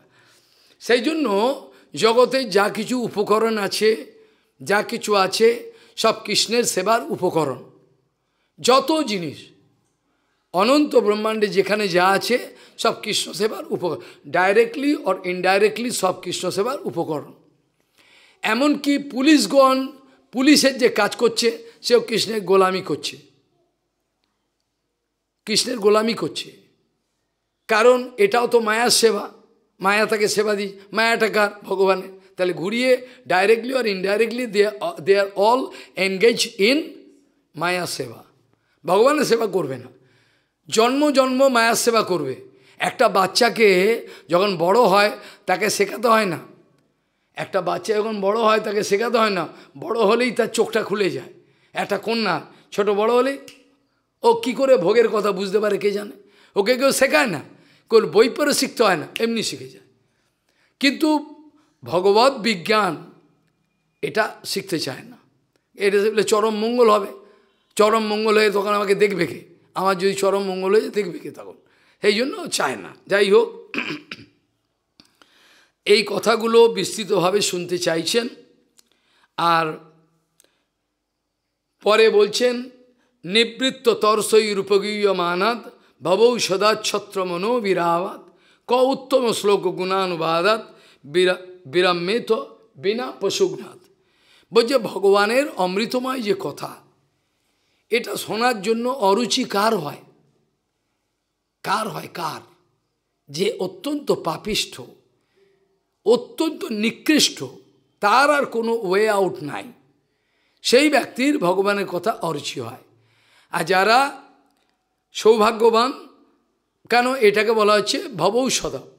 কারণ আমরা মায়ের পেট থেকে জন্মাবার সঙ্গে সঙ্গে, আমরা মায়ের পেট থেকে জন্মাবার সঙ্গে সঙ্গে আমাদের একটা রোগ আক্রমণ করে, একটা রোগ হয়ে যায় জন্মাবার সঙ্গে সঙ্গে। সেটা কি না, ওটাকে বলছে মেটেরিয়াল ডিজিজ, ভবরোগ। এটাকে বলে ভবরোগ, মেটেরিয়াল ডিজিজ। এ কেউ বাঁচাতে পারবে না, এই ভবরোগ হবেই হবে। এই ভবরোগের ঔষধ হলো, কেউ যদি এখনই লেখাপড়া করে আমার সঙ্গে, একজন এখনই লেখাপড়া করুক যে আপনি প্রমাণ করুন এটা ঔষধ, তাহলে সে আসুক আমার কাছে থাকুক, এখনই লেখাপড়া করুক, আমার সঙ্গে থাকবে, বেশি দিন না, 7 দিন থেকে 10 দিন, আমি কি করছি, উঠছি বসছি সব দেখবে, এবং তারপর কথা শুনবে, তারপর সে এবার সিদ্ধান্ত নেবে সত্যিই কি এটা ঔষধ, ভগবানের কথা নাম। যদি তাই না হতো তাহলে মরবার সময় লোকেতে বলো হরি হরি বল বলে কেন, বলো কালী কালী বল, বলো দুর্গা দুর্গা বল বলতে পারতো, তাহলে বলছে না কেন? এই গাধাগুলো তো জানে না, গাধাগুলো জানে না, এগুলো গাধা, এগুলো জানে না, এরা প্রশ্নও আসে না, কেন বলো কালী কালী বল বলে না? বলতেও পারতো, যদি কালী যদি সোল অথরিটি হতো কেন বললো? সবাই হচ্ছে চাকর চাকরানি, তারা হচ্ছে সার্ভেন্ট, চাকর, যেটা গৌরাঙ্গ মহাপ্রভু বলেছিলেন, গঙ্গা দুর্গা দাসী মোর মহেশ কিঙ্কর, প্রভু কহে আমা পুজো আমি দিব বল। সত্যি কথা বলছি, কেউ বুঝছে না, বলছে সত্যি কথা কিন্তু বুঝছে না। যেমন গীতাতে ভগবান বলল, গীতাতে ভগবান বলছেন তো আমার কাছে এসো, মজ্জাজি মাং নমস্কুরু, আমার কাছে এসো, আমাকে যোজনা করো, আমাকে বলে বড় ধান্দাবাস্ত, এই সবাই বলে নিজেকে পুজো করতে। এইভাবে ভুল বুঝলো। কৃষ্ণ যে সত্যি কথা বলছে বুঝলো না। ভগবান যখন বলছেন মজ্জাদি মাং নমস্কুরু, আমার কাছে এসো, সর্বধর্মানাং পরিত্যাজ্য মামেকম শরণম ভজো অহম তম সর্বপাপেভ্যো মোক্ষয়িষ্যামি মাসু। এই কথাগুলো খুব জড় জগতের। কালী ভালো, কালী আমাকে ভোগের বস্তু দেবে, মদ্য মাংস দেবে, ভালো না? কত ভালো, পেঁয়াজ রসুন দিয়ে ঘেটে ঘেটে খাবো, এত বুদ্ধিমান। আমরা মোড়া কিনে খাই বাজার থেকে, 500 টাকা 700 টাকা মোড়াগুলো কিনে কিনে খাই, এত বুদ্ধি আমাদের। মোড়া বাজারে পাওয়া যায়, এগুলো কিনে কিনে খাই, এত বুদ্ধিমান আমরা, এত ইন্টেলিজেন্ট। বুদ্ধির প্রশংসা করতে হয় লোকগুলোকে। যাই হোক, এটাকে বলছেন নিবৃত্ত তর্ষই রূপগীয় মানা, যারা সংসারের থেকে উপরত হয়েছেন, এনাফ অফ ইট, হয়ে গেছে, যথেষ্ট দেখে নিয়েছি। এই সংসার কি, যেটা ভক্তিমন্ত্র কীর্তনে বলছেন, কিসের সংসার এই ছায়াবাজি প্রায়, ইহাতে মমতা করি বৃথা দিন যায়। এখনও বুঝলো না, এত ধাক্কা, এত লাথি। আমাদের শাস্ত্র বলছেন ছাগির পেছনে যেমন ছাগল দৌড়ায় না, পাঁঠাগুলো, ছাগের পেছনে ছাগল আর এরা ছাগির পেছনে দৌড়ায়, ওই যেগুলো পুরুষ ছাগল, সেগুলো এত লাথি খায় পেছনে, এত লাথি খায়। কুকুরগুলো কামড়ে ধরে, তারপরও পেছন ছাড়ে না। ছাড়ে কি? এইটা হলো মায়া। তাদেরকে কোনো বই পড়ে শিখতে হয়নি।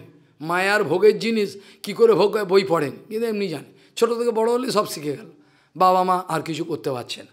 যাই হোক, এখন যারা এই সংসার সাগর থেকে পার হয়ে যাবেন, বিদ্যাসাগর ভবার খালে ডুবে মরলেন, এত বিদ্যা অর্জন করে কোনো লাভ হলো না।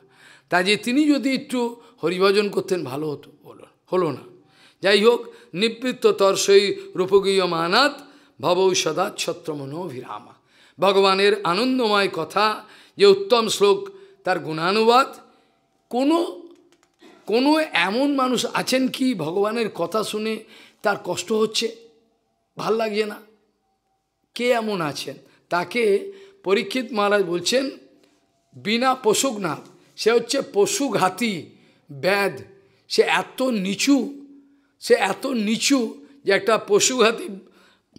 পশুঘাতী ব্যাধ যেমন মারে নৃশংসভাবে, এই পশুঘাতী ব্যাধ ছাড়া কে আর করবে? সবার মধ্যে কোনো না কোনোভাবে তো তাদের মানবিকতা কম বেশি থাকতেই পারে, কিন্তু মানবিকতা হারিয়ে যায়। আমাদের মানবিকতাটা হারিয়ে যায়, টোটালি আমাদের হারিয়ে। যখন আমরা অসৎসঙ্গ করতে থাকি, অসৎসঙ্গ কেন করি? কিছু ফিজিক্যাল বেনিফিট আছে, তো আমরা তো বলতে পারবো না নিঃস্বার্থভাবে আমি নেতার কাছে যাচ্ছি, বলতে পারি না এটা, তাহলে এগুলো সব অসৎসঙ্গ হয়ে যাচ্ছে। এগুলোর দ্বারা আমি পিছিয়ে যাচ্ছি, মানে হয়তো অন্য সুবিধা আমি পাচ্ছি, কিন্তু আমি ব্যাকওয়ার্ড চলে যাচ্ছি। আমার জীবনে যে প্রগ্রেস, এটা পিছিয়ে যাচ্ছি, আমি পারবো না। যাইয়ে এখন পরীক্ষিত মহারাজ বলছেন যে আমার পিতামহ মে সমরে অমরঞ্জয়ের দেবব্রতাদি অতিরথৈর স্তিমিঙ্গিলই দূরত্তয়ম কৌরব সৈন্য সাগরম কৃত্বা তরণ বৎসপদম স্ম যৎপ্লবঃ। বলছেন পিতামহ আমার যে পিতামহ আদি, পিতামহ মে সমরে অমরঞ্জয়ের দেবব্রতাদি অতিরথৈর স্তিমিঙ্গিলই দূরত্বয়ম কৌরব সৈন্য সাগরম কৃত অত্তরণ বৎসপদম স্ম যৎপ্লবঃ। যে ভগবানের চরণ কমলকে আশ্রয় করে আমার পিতামহ এরা সব, তার আবার সবাই এই বংশে কুরুক্ষেত্রের যুদ্ধের মধ্যে যে জয় অসম্ভব, যেখানে কর্ণ রয়েছে, ভীষ্ম রয়েছে, যেখানে দ্রোণাচার্য, অসম্ভব। কিভাবে ভগবানের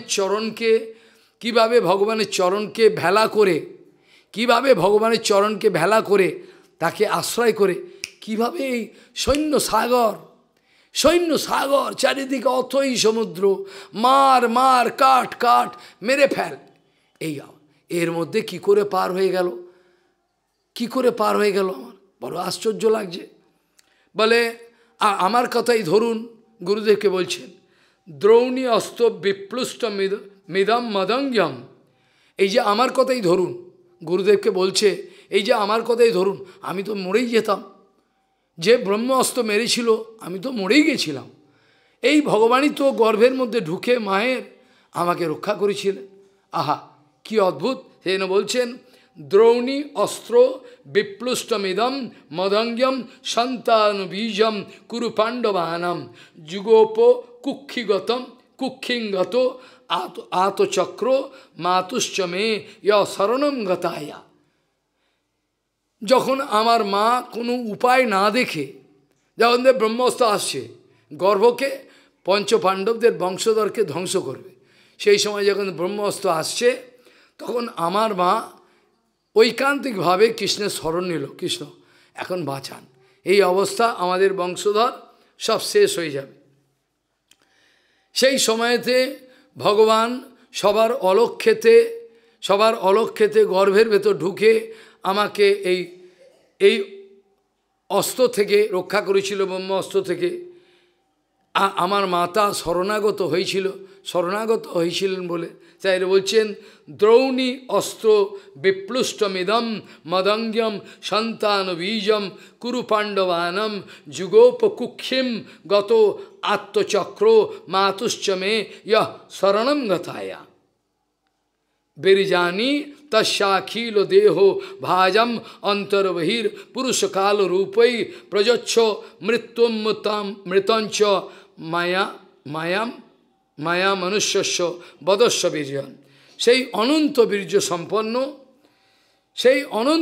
সম্পন্ন সেই ভগবান, যিনি সমস্ত জীবের ভেতরে, পোকা মাকড় থেকে আরম্ভ সমস্ত জীবের ভেতরে তিনি পরমাত্মা রূপে যিনি বিরাজমান রয়েছেন, সেই ভগবানের অনন্ত বীর্য সম্বন্ধে তার মায়া কি অদ্ভুত।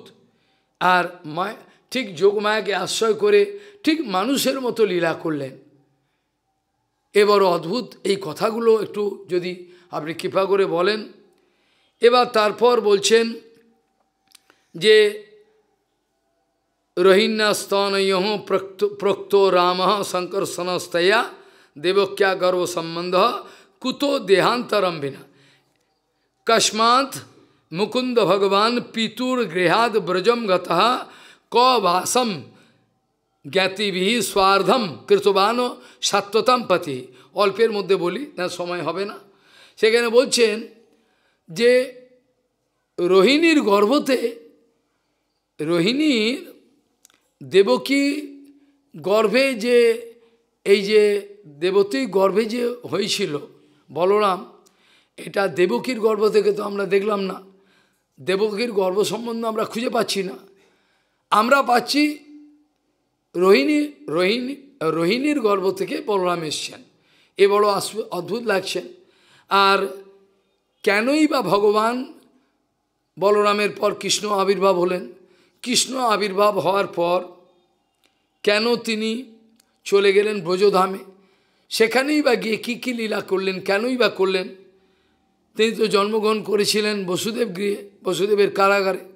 তার বলছেন কস্মাৎ মুকুন্দ ভগবান পিতুর গৃহাদ ব্রজম গতঃ ক বাসম জ্ঞাতিভি স্বার্ধম কৃতবান সাত্বতাম পতি। প্রথমেই বলা হয়েছিল, ভগবানকে বলা হয়েছে, কৃষ্ণকে বলা হয় অ্যাবসলিউট এনজয়ার। এই কথাটার উত্তরটা শুনে রাখো। কেন? কারণ আমরা জানি ভগবান হলো সরৈশ্বর্যপূর্ণ ভগবান। যে কৃষ্ণকে তোমরা দেখছো গোপিকাগণকে নিয়ে, শতকোটি গোপিকাগণকে নৃত্য করেছেন, সেই কৃষ্ণ গৌরাঙ্গ রূপে এসে এবার পথের ভিখিরি হয়ে কেঁদে কেঁদে বেড়াচ্ছেন। এবার তোমাদের মাথায় ঢোকা উচিত। সেই কৃষ্ণ যদি বলে কি প্রমাণ, কত প্রমাণ চাও? তিনি বিশ্বরূপ কতবার দেখিয়েছেন। অদ্বৈত গোসাই দেখেছেন, শ্রীবাস দেখেছেন, নিত্যানন্দ প্রভু দেখেছেন, সার্বভৌম ভট্টাচার্য দেখেছেন। কত প্রমাণ চাই? বিশ্বরূপ অনন্ত ব্রহ্মাণ্ড। তারপরেও যদি কোনো ব্যক্তি দূষিত বুদ্ধি সম্পদে না মানতে চায়, তাহলে ওই কৃষ্ণ তিনি প্রকট লীলাতে এইসব বিলাসগুলো করলেন, দেখালেন। আবার ওই কৃষ্ণ গৌরাঙ্গ রূপে এসে এবার পথের ভিখিরি, এবার কেঁদে বেড়াচ্ছেন, ভগবান কই, ভগবান কই। এবার লোকের মাথায় ঢুকছে না, লোকে বলছেন ও কৃষ্ণ, এটা আলাদা। আলাদা তো নয়, অনেক প্রমাণ আছে। তিনি একবার নয়, রায় রামানন্দর সঙ্গে, হি was the governor of that state, উড়িষ্যার একটা স্টেটের স্যার গভর্নর ছিলেন। তিনি এত বড় ভক্ত। রায় রামানন্দ সংবাদ নাম শুনেছ? রায়রামানন্দ সংবাদ, সেই রায়রামানন্দ সংবাদ হওয়ার পর মহাপ্রভু তাকে দর্শন দিয়েছিলেন, আমি রাধা গোবিন্দ মিলিত বিগ্রহ, আমি গৌর। এটা দেখার পর রায়রামানন্দ লাফিয়ে উঠেছিলেন, বলে প্রভু এক্ষুনি একটা জিনিস দেখলাম, তোমার মধ্যে কি সেটা বলে, ঠিক করে বলো, কে তুমি? আরে কী দেখলে? বলে কৃষ্ণ আরাধনা। বলে ও তুমি দেখো, তুমি ভক্ত তুমি মহাভাগবত তো, সব দিকেই তুমি কৃষ্ণ। চালাকি করবেন না, আপনি দয়া করে বলুন আপনি কে। যখন জাপটে ধরেছে বলতেই হবে আপনাকে, তখন মহাপ্রভু হেসে এবার দেখালো, আমি সেই রাধা এবং গোবিন্দ, আমি মিলিত হয়ে রাধারানীর ভাবটাকে চুরি করেছি, আর তার অঙ্গখান থেকে চুরি করে আমি গৌরাঙ্গ হয়েছি, এটা দেখালো। আর মহাদেবকে বিশ্বাস করো, অনেকেই কৃষ্ণকে বিশ্বাস করে না, ভালো কথা, কপাল ভালো তাদের। এখানে মহাদেবকে বিশ্বাস করে, আচ্ছা তাই নাই করলে, মহাদেব তো ভগবানের ভক্ত। নিম্নগানাম যথা গঙ্গা, দেবানাম অচ্যুত যথা, বৈষ্ণবানাম যথা শম্ভু, পুরাণানাম তু ইদম ভাগবত, তাহলে তাকেই বিশ্বাস করো। সেখানে তো বলা আছে বৈষ্ণব, শঙ্করকে তো ভাগবত বলে বৈষ্ণব বলা আছে। স্বতন্ত্র কোনো ঈশ্বর তো না, হ্যাঁ পরমেশ্বর নয়, ঈশ্বর তো বটে, ঈশ্বর মানে ঈশিতা, ক্ষমতা দেওয়া আছে, ঈশ্বর পরমেশ্বর নয়, তাহলে তাকে বৈষ্ণব বলা হয়েছে। সেই শঙ্কর ভগবান কি বলছেন? শঙ্কর ভগবান বলছেন, দেবী প্রশ্ন করছেন, দেবী প্রশ্ন করছেন, এই গৌরাঙ্গ কাকে বলছেন? আপনি ডাকেন মাঝে মাঝে, দেখি সবসময় জপ করেন, বিশেষ করে ইদানিংকালে দেখছি কি ব্যাপার, আর নবদ্বীপ চিঠিতে কী ব্যাপার, এটা আমি জানতে চাই। তখন শঙ্কর ভগবান পার্বতীকে বলছেন, জং এব রাধিকা কৃষ্ণ, যাকে তুমি রাধা গোবিন্দ রূপে জানো, সেই হলো এখন গৌরাঙ্গ। জং এব রাধিকা কৃষ্ণ স এব গৌর বিগ্রহ, তিনি গৌরাঙ্গ রূপ ধরেছেন। আর যচ্চ বৃন্দাবনম দেবী, যেটাকে তুমি বৃন্দাবন জানো, এটি নবদ্বীপ, এরা লোকে জানে না। এই জন্য দেখো সমস্ত মহাপুরুষগণ বৃন্দাবন ছেড়ে দিয়ে, গৌরকিশোর বাবা নন্দগ্রামে থাকতেন তো, অনেকেই জগন্নাথ দাস বাবা বৃন্দাবনে থাকতেন, সব ছেড়ে, আমি পূর্বে যেখানে থাকতাম সূর্যকুণ্ড জঙ্গল, সেইখানে তার ভজন কুটির এখনও আছে, তাহলে তারা সব ছেড়ে গৌড়ধামে এলেন। কেন? যে গৌড়ধামে আসবার কারণ হলো, গৌড়ধাম এত করুণাময়, বৃন্দাবন ধাম এত তাড়াতাড়ি কৃপা করবে না, বৃন্দাবনে কোনো অপরাধ করলে তোমার ক্ষমা হবে না। গৌরাঙ্গ অবতারটাই ক্ষমার জন্য, গৌরাঙ্গ অবতারটাই এই জন্য বলা হয় গৌরাঙ্গকে কী বলা হয়, বলছেন কৃষ্ণকে বলা হয় মাধুর্যময় ঔদার্য বিগ্রহ, কৃষ্ণকে বলা হয় মাধুর্যময় ঔদার্য বিগ্রহ। আর গৌরাঙ্গে বলা হয়, গৌরাঙ্গে কী বলা হয়, গৌরাঙ্গ কী বলা হয়, ঔদার্যময় মাধুর্য বিগ্রহ। এখানে প্রাণ খুলে কে আছিস আয় আমার কাছে, সবাইকে পার লাগিয়ে দেবো। এমনকি নিত্যানন্দ প্রতিজ্ঞা করছেন, নিত্যানন্দ বলছেন, আমি শপথ নিয়ে বলছি, তোদের দায়িত্ব আমার, তোর কোনো ভয় নেই, তুই আমার কাছে আয়।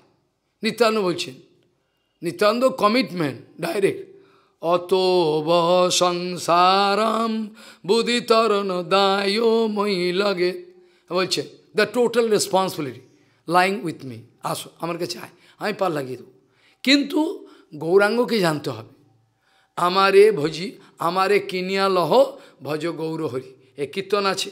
যাই হোক, এখন এই সব রহস্য পরীক্ষিত মহারাজ এক নিঃশ্বাসে এইসব প্রশ্নগুলো করলেন, যেগুলো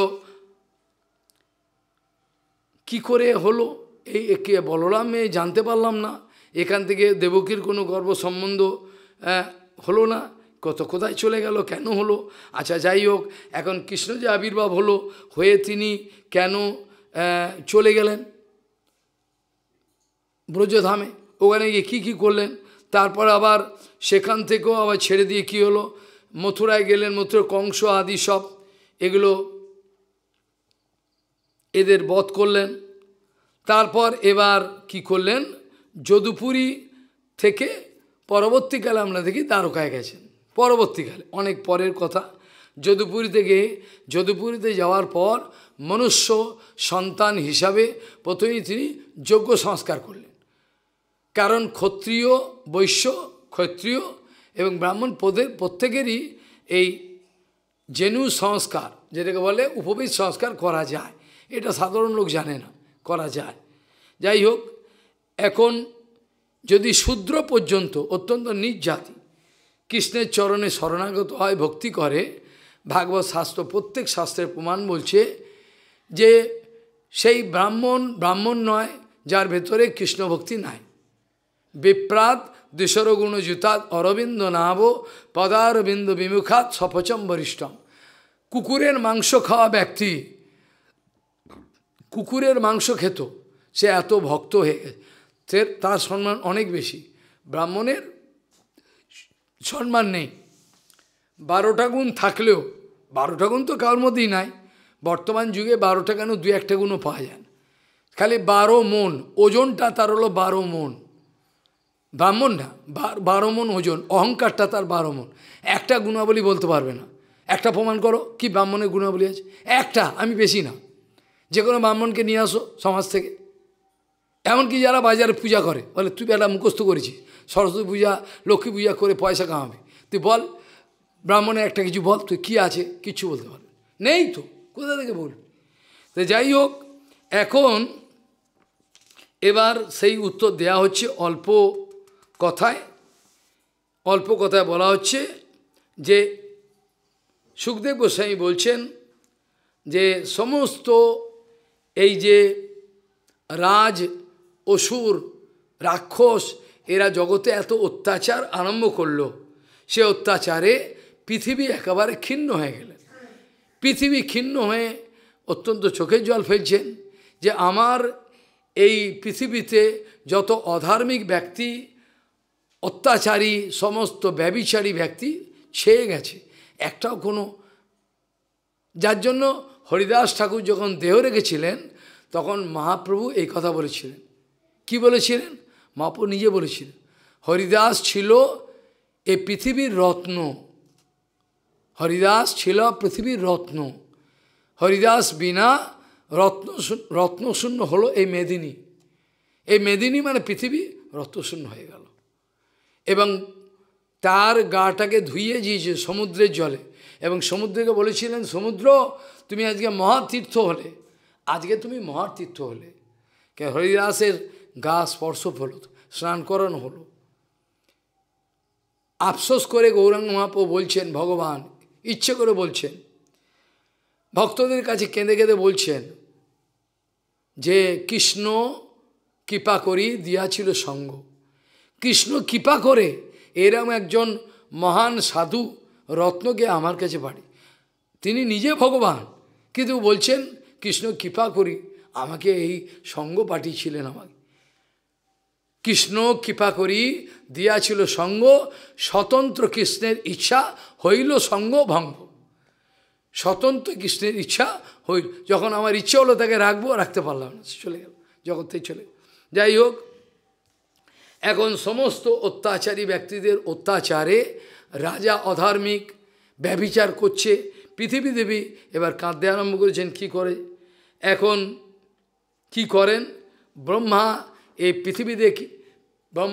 পৃথিবী দেবীকে এবং দেবতাদের সবাইকে নিয়ে ক্ষীরসাগরের তীরে, যে ক্ষীরসাগরের মন্থন হয়েছিল বলেছিলাম, ক্ষীরসাগরে ভগবানের কাছে গেলেন।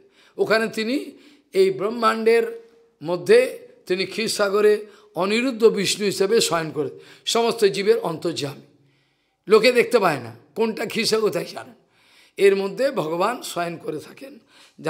যাই হোক, এখন প্রশ্ন হলো, ভোলে বাবাকে নিয়ে গেল এবং ব্রহ্মা স্বয়ং গেল, সবাই মিলে গেল, পৃথিবী দেবী কাঁদছেন, তাকে বললো চলো মা তুমিও চলো। গিয়ে এবার সেখানে গিয়ে বলছেন যে জগাম স ত্রিনয়ন স্থিরম ক্ষীরপয়োনিধে, ক্ষীরসাগরের তীরে গিয়ে এবার ব্রহ্মা এবার স্তব করছেন, ভগবান আপনি দয়াময়, এই অত্যাচার হচ্ছে, এর একটা সমাধান করুন। এটা বলে তিনি পুরুষ সূক্ত মন্ত্র আছে, এই পুরুষ সূক্ত মন্ত্রের দ্বারা আমরা ভগবানের আবির্ভাব তিথিতে অভিষেক করে থাকি। ওম সহস্র শীর্ষা পুরুষ সহস্রাক্ষ সহস্র, এই যে মন্ত্র আছে এটা বিরাট, এটা সাধারণ মানুষ উচ্চারণও করতে পারে না। সাধারণ মানুষ যারা বলে ব্রাহ্মণ বলে পরিচয়, ওরা উচ্চারণ করতে, যার জিহ্বায় সরস্বতী বসে থাকবে সে ছাড়া পারেন। এইভাবে তিনি পুরুষ সূক্ত মন্ত্রের দ্বারা অর্চন করলেন, ভালো করে করলেন, এবং আকাশে একটা আকাশবাণী শ্রবণ করলেন। আকাশবাণী শ্রবণ করলেন, গিরম সমাধৌ গগনে সমীরিতম নিশম্য বেধাস্তি দশানুবাচা। বলছেন একটা গগনে একটা আকাশবাণী সমাধিগ্রস্ত হলেন, ভগবানকে এই পুরুষোত্তম মন্ত্রের দ্বারা করে সমাধিগ্রস্ত হলেন, এবং হৃদয় আকাশে সমাধৌ গগনে সমীরিতম নিশম্য। বলছেন ব্রহ্মাকে বলছেন আমি আগেই জানতে পেরেছি, এত যে অত্যাচার চলছে সব আমি জানি, তো যাই হোক কোনো চিন্তার কিছু নেই। এই অত্যাচারী ব্যক্তিগুলোকে ক্ষয় করার জন্য, এটা তো গীতাতে ভগবান বলেই দিয়েছেন, যদা যদা হি ধর্মস্য গ্লানির্ভবতি ভারত অভ্যুত্থান অধর্মস্য তদাত্মানম সৃজাম্যহম পরিত্রাণায় সাধুনাম বিনাশায় চ দুষ্কৃতম সম্ভবামি যুগে যুগে, বলে দিয়েছে। কিন্তু এখানে প্রশ্ন আসবে, পরে আমি এর উত্তর দেবো, কৃষ্ণকে কি অসুরগুলো মারার জন্য আসতে হবে এত সস্তা কাজের জন্য? এবার চিন্তা করো, তোমাদের মাথায় কিন্তু এলো না। কৃষ্ণ যে ইচ্ছা মাত্র মেরে দিতে পারে, কি করবে অসুরগুলো? সব প্রাণ তো তার হাতে। কিন্তু এখানে কৃষ্ণকে কি আসতে হবে অসুর মারতে? আমরা প্রমাণ করব যখন ভগবানের এই লীলাগুলো আলোচনা করব, দেখব একটা অসুরকেও কৃষ্ণ মারেনি। বলেন কি? হ্যাঁ, কৃষ্ণ একটা অসুরকেও মারেনি। কে মেরেছে তাহলে? বিষ্ণু মেরেছে। কৃষ্ণের শরীরে সব বিষ্ণু সমস্ত অবতার থাকে, যত অবতার আছে অনন্ত অবতার শ্রীকৃষ্ণের মধ্যে। এই জন্য চৈতন্য চৈতন্যতে বলছে বিষ্ণুর দ্বারে কৃষ্ণ করে অসুর সংহারণ, বিষ্ণুর দ্বারে কৃষ্ণ করে অসুর সংহারণ। কৃষ্ণের অসুর মারার জন্য আসতে হয় না, ও তো আনন্দে বাঁশি বাজাচ্ছে, আনন্দে নাচছে, ওর এইসব ছোটোখাটো খায় পেটি কেস, এই জন্য আসতে হয়। ইচ্ছে করে আমাদের বোঝাবার জন্য বলছেন কৃষ্ণ এসে, কি কৃষ্ণ আবির্ভাব হলে সব অবতার থাকবেই থাকবে, আর যাই হোক হয়ে যাবে। কৃষ্ণর লীলাটা, গৌরাঙ্গের লীলাটা, কৃষ্ণের লীলাটা কেন এত মধুর হয় বলতে পারো? যদি প্রশ্ন করি কেন কৃষ্ণের লীলাগুলো এত মিষ্টি হয়, কেন? কেউ কেউ উত্তর দিতে পারে কেন হয়? বিষ্ণুর লীলা এত মিষ্টি হয় না কেন? বিষ্ণু গদা পদ্ম শঙ্খ নিয়ে আবির্ভাব, এই ভগবান। কিন্তু কৃষ্ণ ঠিক মানুষের মতো করেন। ঠিক তোমার যেমন খিদা লাগে, এই খিদে পাচ্ছে, এই না খেতে দিলে রেগে যাবে, ঠিক মানুষ যেমন করে ইচ্ছে করে মানুষের মধ্যে। পুতনাটাকে মারল, একবারও কি তিনি গদা পদ্ম নিয়েছিলেন? কিছু না। সেই বাচ্চা সেই কোলে, বরঞ্চ ওই বাচ্চাটা যখন স্তনে পড়ে রয়েছেন, বোঝবাসী হাউতাস করছে, বাচ্চাটা মরে গেল বোধহয় রে, হায়, গিয়ে দেখে বাচ্চাটা খেলছে। আরে বাহ, বাচ্চাটা খেলছে, ভগবান নারায়ণ বাঁচিয়ে দিয়েছে রে, ভগবান নারায়ণ বাঁচিয়ে দিয়েছে। বলছে নারায়ণ বাচ্চাটাই বেঁচায়, ওই বাচ্চাটাকে কোলে নিয়ে চুমু খাচ্ছে, বলে বাহ, বাচ্চাটা বেঁচে গেছে, নারায়ণ বাঁচিয়ে দিয়েছে রে, হায় হায় হায়, নারায়ণ বাঁচিয়ে দিয়েছে। তো এইটা হলো মিষ্টি। ভগবানের শকট ভঞ্জন লীলা থেকে আরম্ভ করে যা কিছু লীলা, যতগুলো আলোচনা, তো সুযোগও কম, কি করব, সময় তো হয়ে এলো। বলছেন সমস্ত লীলার পেছনে খুঁজে ফেললো তোমরা কোনো ঐশ্বর্য পাবে না, একবারও কোনো জায়গা পাবে না। ভগবান এবার অস্ত্র শস্ত্র নিয়ে লেগে পড়ল, পুরো মানুষের মতো, পুরো একজন যেমন মানুষ। এই জন্য তার লীলাটার মধ্যে ঐশ্বর্য অনন্ত আছে, অনেক কথা বলবার সুযোগ নেই। যখন মহাপ্রভু স্বরূপ দামোদর এবং শ্রীবাস পণ্ডিত যখন এই হেরা পঞ্চমী আলোচনা করছিলেন, কি বলেছিলেন মনে আছে? শ্রীবাস বৈকুণ্ঠের মহিমা করছেন, ভগবান হেসে বলছেন চৈতন্য মহাপ্রভু, তুমি তো বৈকুণ্ঠের পার্শ্বদ নারদ, আর তো এই স্বরূপ তো বৃন্দাবনের, তার স্বরূপ আলাদা। তুমি কাজেই বৃন্দাবনে যা ঐশ্বর্য আছে পুরো তুমি বৈকুণ্ঠ জগৎ খুঁজে পেলেও পাবে না। কিন্তু পার্থক্যটা কি না, বৃন্দাবনের মধ্যে ঐশ্বর্য দেখায় না, লুকিয়ে থাকে। বৃন্দাবনের মধ্যে ঐশ্বর্যটাকে লুকিয়ে রাখা হয়, কেন ঐশ্বর্য প্রকাশ হলেই মাধুর্য ভ্যানিশ হয়ে যায়। অ্যাট এ টাইম তুমি ঐশ্বর্যের মাধুর্য দেখাতে পারবে না। যদি তুমি ছোট বয়সে তোমাকে যে মা কোলে নেয়, সেই সময় যদি হঠাৎ তোমার 4 হাত 4 পা এগুলো দেখে, শঙ্খচক্র, তোমাকে মাধব করবে, কোথাকার ছেলে এলো রে বাবা, 4 হাত পা, হয় না। ঐশ্বর্য থাকলেও হবে না, যেটা আমরা পরে দেখব। দেবকী মা কৃষ্ণকে আদর করতে পারছে না, কেন 4 হাত পা দেখেছে, বাবারে, এরা বলে আপনার ছেলে হিসেবে আমি এলাম, কারণ আপনি আমাকে ছেলে, বলে আবার কী ছেলে রে বাবা, 4টা হাত পা নিয়ে শঙ্খচক্র, বলে ভগবান বলে এ তো আমাকে আদর করতে পারবে না। তখন কি করলেন, অন্তর্ধান করলেন, করে কি করলেন, একটা শিশু বাচ্চা, আমি আলোচনা করবো এখানে, কোলে শুয়ে পড়লেন। তখন দেবকী মা এবার বাচ্চাটাকে নিয়ে তার যোগমায়া এমন ব্যবস্থা করলো, এই যে কিছুক্ষণ 1 সেকেন্ড 2 মিনিট আগে বা 1 সেকেন্ড আগে এই যে নারায়ণ রূপ, এটা মনে রইল, এটা যদি মনে থাকে তাহলে হবে না, এটা ভ্যানিশ হয়ে গেল মন থেকে। আর যে দেখেছিল কিছুক্ষণ আগে এই বাচ্চাটাকে নারায়ণ রূপে আর মনে নেই, করলে তো আদর করতে পারবে না। স্নেহটা আলাদা জিনিস। স্নেহ, মা বয়স হয়ে গেল মা ছেলেকে স্নেহ করে, কেন করে, ওর খালি ধারণা আমার বাচ্চা। সেই যদি ডিস্ট্রিক্ট ম্যাজিস্ট্রেটও হয়, সেই যদি প্রধানমন্ত্রী মায়ের কাছে গেলে মা চুমু খায়, এই বস বস বস, খা এটা বস, কেন, এটা বাৎসল্য, এটা জগতের নিয়ম। মায়ের কাছে ছেলে কখনো বড় হয় না, সে প্রধানমন্ত্রী হলেও সে বাচ্চা, হ্যাঁ এদিকে বস বস বস, আশীর্বাদ করে থাকে। এ কী হয়েছে, প্রধানমন্ত্রী মানুষ তো। এই হচ্ছে কথা। এখন ভগবান এবার বললেন যে আমি আবির্ভাব হব, কোনো চিন্তার কিছু নেই, আমি আবির্ভাব হব, কোনো চিন্তার কিছু নেই। খুব শীঘ্রই এই সমস্ত পৃথিবীর ভার আমি হরণ করব, সবই করব। আর বসুদেব গৃহে সাক্ষাৎ পুরুষ পরহ জনিষ্যে তৎপ্রিয়ার্থম সম্ভবন্তু সুরস্ত্রিয়। বলছেন বসুদেব গৃহে সাক্ষাৎ পরাৎপর অখিলেশ্বর হিসাবে তিনি আবির্ভাব হবেন। আর সুরস্ত্রিয়, এর আবার অনেক গভীর ব্যাখ্যা আছে এই কথার। সুরস্ত্রিয় কারা, এরা বোঝে না, এত কথা বলবার টাইম নেই, গলা আটকে যায়, কি বলবো, বলতে ইচ্ছে কোনো সময় নেই। সুরস্ত্রিয় মানে এরা মনে করে স্বর্গের যে দেবতাগুলোর স্ত্রী আছে ওরা নয়। সুরস্ত্রিয় কারা, এই ব্যাখ্যাটা কোনোদিন শোনা হবে। তাহলে আর বলছেন বসুদেব গৃহে সাক্ষাৎ পুরুষ ভগবান আবির্ভাব হবেন। বসুদেব গৃহে সাক্ষাৎ ভগবান পুরুষ পরহ জনিষ্যে তৎপ্রিয়ার্থম সম্ভবন্তু সুরস্ত্রিয়। সুরস্ত্রিয়গুলো আগে থেকে চলে যাক ওখানে।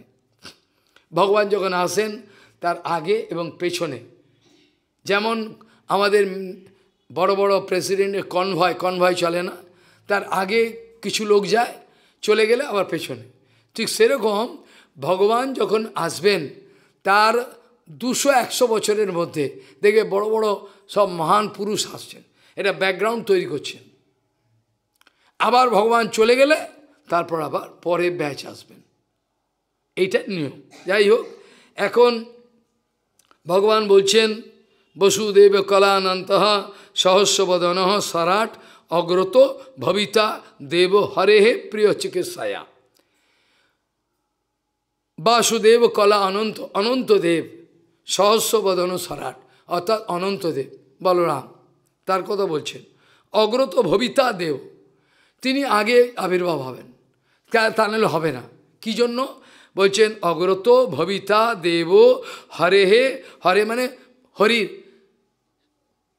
ষষ্ঠী বিভক্তি, হরে হে, হরির, হরে হে প্রিয় চিকিৎসায়া, হরির প্রিয় চিকিৎসার জন্য, অর্থাৎ তার লীলাকে পুষ্টি করবার জন্য, তার লীলাকে পুষ্টিবিধান করবার জন্য আসবে। ভক্তগণ তাই করেন। দেখো ভক্তিবিনোদ ঠাকুর গৌরাঙ্গ মহাপ্রভু যাবার কয়েক বছর পরে, কয়েকশো বছর পরে, বেশ কিছু 300 বছর হবে, 300-350, কিন্তু ভক্তিবিনোদ ঠাকুর যে গৌরাঙ্গের পার্ষদ, এটা হারে হারে তোমরা বুঝতে পারো। তার ক্রিয়াকলাপ, তার লেখা, তার কথা, মনে হচ্ছে বৈকুণ্ঠ জগতে, বৈকুণ্ঠ জগৎকে খুলে আমাদের দেখ এইটা আছে। এরকম লেখা আজ পর্যন্ত কাউর লেখাতে আমরা দেখি। সো প্র্যাকটিক্যাল, সো ভিভিড, মানে বর্ণনা করা যায়। লেখনীগুলো মনে হচ্ছে বৈকুণ্ঠ জগতে যা ঘটছে ওটা বর্ণনা করে দেখা যায়, এই দেখ বৈকুণ্ঠ এইসব হয়। কোনো লেখায় এরকম আমরা অসম্ভব, অসম্ভব। তুমি পড়েছো জৈব ধর্ম আদি পড়ছো, তুই জানো, যারা পড়েছে তারা বুঝবে, সত্যিই তাই। আর তিনি অনেক লিখেছেন। খালি ভক্তিবিনোদ ঠাকুরের লেখা কীর্তন, এটা যদি আমাকে দাও, আমি ছুটি নিয়ে নেবো, আমি বৃন্দাবনে বসে কীর্তন করে শরীর ছেড়ে দেবো, আমার আর লাগবে না কিছু। এগুলো গুরুবর্গের আদেশ, করতে হচ্ছে, উপায় নেই, কি করব। আর আনন্দও লাগে, এটাও সেবা, সেবা এটা আনন্দ। তাই বলছেন বাসুদেব কলা অনন্ত সহস্রবদন সরাট অগ্রত ভবিতা দেব হরে হে প্রিয় চিকিৎসা। তিনি আগে আসবেন, তিনি আগে আসবেন। আর আগে আসবেন কি করে, সেগুলো আমরা অল্প কথায় বলে দিই। সেটা হলো বসুদেবের পর অনেক জন্ম হচ্ছে এবং তারা মরে যাচ্ছে। এরও অনেক ইতিহাস আছে, এগুলো আমরা বলতে পারবো না, সময় নেই। ছটা ছেলে, 6টা পরপর সন্তান জন্মাচ্ছে, মরে যাচ্ছে। তার পেছনে অনেক দেবকী গর্ভ রহস্য বলে গুরুমাজ একটা আর্টিকেল লিখেছেন। দেবকীর গর্ভের রহস্য, কোনো দিন যদি এই হরিকথা চলতে থাকে, হয়তো আমি রোজ আসতে পারি, শনিবার রোববার করব, আপনাদের কৃপাতে যদি চলে, কীর্তন আদি সব ভালো, আনন্দ পাবো, গুরুবর্গ আনন্দ পাবেন। এটা পরে বিবেচনা করে দেখব। আর তারপর যেগুলো সব তোলা রয়েছে, হাজার হাজার কথা, সেগুলো সব দেখানো হবে, সেগুলো দেখা হবে, সব মেশিন এনেছে, সেগুলো সব দেখবে। রোজ তো বলার টাইম নেই, শনিবার রোববার হয়তো। যাই হোক, এখন বলছেন বিষ্ণুর মায়া ভগবতী জয়া সন্মহিতম জগৎ আদিষ্টা প্রভুর অংশেন কার্যার্থে সম্ভবিষ্যতি। প্রথমে আমাদের জানতে হবে দেবকীর একটার পর একটা গর্ভ জন্মাচ্ছে এবং মরছে, জন্মাচ্ছে এবং মরছে, এ বড় অদ্ভুত ব্যাপার। এবং কংস নজর রেখেছে কখন কে জন্মাচ্ছে। এবং এবার নারদজি এবার চিন্তা করছেন যে যদি কংসকে একটু চেলে দেওয়া না যায়, চালা বোঝেন তো, একটু চেলে দেওয়া, নাহলে হবে না। কংসকে একটু ওটা বোকা, অহংকারী ব্যক্তি মাত্রই বোকা, একথা জেনে রাখো, এটা আমি প্রমাণ করে দেবো। অহংকারী ব্যক্তি মাত্রই হচ্ছে বোকা, অহংকারী ব্যক্তি কখনো হয় না। যে ব্যক্তির অহংকার নাই, সুস্থ চিন্তা, তার বিচার বিবেচনা এত তীক্ষ্ণ যে এরা অহংকারী ব্যক্তির আসে না, ও তো অহংকারী হচ্ছে। সেই জন্য বলছেন বসুদেব তো পরের কথা, এখন বিবাহ যখন হয়েছে তখন তো আর কোনো ঝামেলা হয়নি। যখন বিবাহটা হয়েছিল তখন তো ঝামেলা ছিল না, তখন তো কংস বলছে আমার বোনের বিয়ে, আজকে আমি চালাবো রথ। কংস বলছে আমার বোনের বিয়ে, হ্যাঁ যৌতুক ফৌতুক দিয়ে ঢাল একবারে গাড়ি আমি চালাবো গাড়ি, আর ঠিক আছে তুমি চালাও। এখন কংস গাড়ি চালাবে, এবার চিন্তা করো, ঘোড়া গাড়ি। আর বসুদেব দেবীকে বিয়ে হয়েছে, বিবাহ হয়েছে, বসে হয়েছে। এবার তারপর এবার যখন ঘোড়ার গাড়ি এগোচ্ছে তখন হায় রাম, আকাশ থেকে আকাশবাণী হয়েছে, ওরে বেটা মূর্খ, কার গাড়ি চালাচ্ছিস, এর পেটে যে ছেলে হবে ওকে মারবে, অষ্টম গর্বে। তাই নাকি? হ্যাঁ, কে বলল? বলে একেবারে মাথা গরম, মাথা এত গরম হয়ে গেল, সে মানে তখনই তরোয়াল খুলেছে, বলে বোনকে কেটেই ফেলবো। এই হলো অসুর। একটু আগে আহারে বোন বলছি, আবার এখনই ওষুধের এরমই হয়, ক্ষণে তুষ্ট ক্ষণে রুষ্ট, ক্ষণে ক্ষণে তুষ্ট রুষ্ট, এইটাই নিয়ম। তো বসুদেব দেখলে, আরে এ আমার পত্নী, ধর্মপত্নী, হট করে যে কেটে দেয় আমার সামনে, তাহলে তো আমার বদনাম হয়ে যাবে। তা আমি চেষ্টা করে দেখি, জানি অসুর মানবে না, একটু চেষ্টা করে দিই। আচ্ছা, কংসকে বলছেন, আপনার মতো বীর জগতে কি আছে বলুন তো প্রথমে? ত্রিভুবন আপনি জয় করেছেন, দেবতারা আপনার এক হাঁক মাগলে দেবতারা পালায়, এই আপনি আজকে যদি বোনকে মারেন আপনার ইজ্জতটা কোথায় থাকবে বলুন? ভালো করে বোঝাচ্ছি। কংস এবার ঠান্ডা মাথায় এসেছে, তাই তো। আবার দেখুন, শুধু বোনকে মারছেন না, একেবারে বিবাহের দিনেতে মারছেন। হায় হায়, তাহলে তো আপনার নাম আপনি যে এত বীর, আপনার বীরত্ব সবাই বদনাম করবে, ছি করবে। তা তো বটে, তাহলে কি করা যায়? তাহলে শুনুন, আমি একটা কথা বলি, যত সন্তান এর গর্বে হবে, আমাকে তো চেনেন, আপনি আমাকে চেনেন না, আমি যা কথা তাই বলে সবাই জানে, জগতে সবাই জানে বসুদেব মিথ্যে কথা বলেন। বলে আমি আপনাকে কথা দিলাম, যত সম্মান জন্মাবে সব আপনাকে হলো তো? বলে তা একটা সমাধান বটে, সব সন্তান আমাকে দিয়ে দিও। ভালো, ঠিক আছে। বছরে বছরে সম্মান হয়, ও এখন ওর কাছে নিতে যায়, ওর কাছে দিতে যায়। এবার প্রশ্ন হলো, যখন সততা দেখা যাচ্ছে, তখন নারদ দেখছে এ তো এই প্রসিডিওরটাকে এক্সপিডাইট করতে হবে, will have to expedite the procedure so that he can die. এই অসুর বেঁচে থাকলেই বিপদ। তখন কী করলো নারদজি, সে সভাতে এলো, রাজন কেমন আছে? আরে আপনি, আরে বসার আসন ফসন দিয়ে একেবারে কত ভক্তি পায় ধরছে। আজকাল কেমন চলছে আর বলবেন না, এই অবস্থা, শুনলাম আমাকে মেরে ফেলবে। আমিও তো তাই জন্যই এলাম, ওখানে আলোচনা হচ্ছে একটা পর্বতের মাথায়, দেবতারা আলোচনা করছে তোমাকে কীভাবে তাড়াতাড়ি মারা যায়।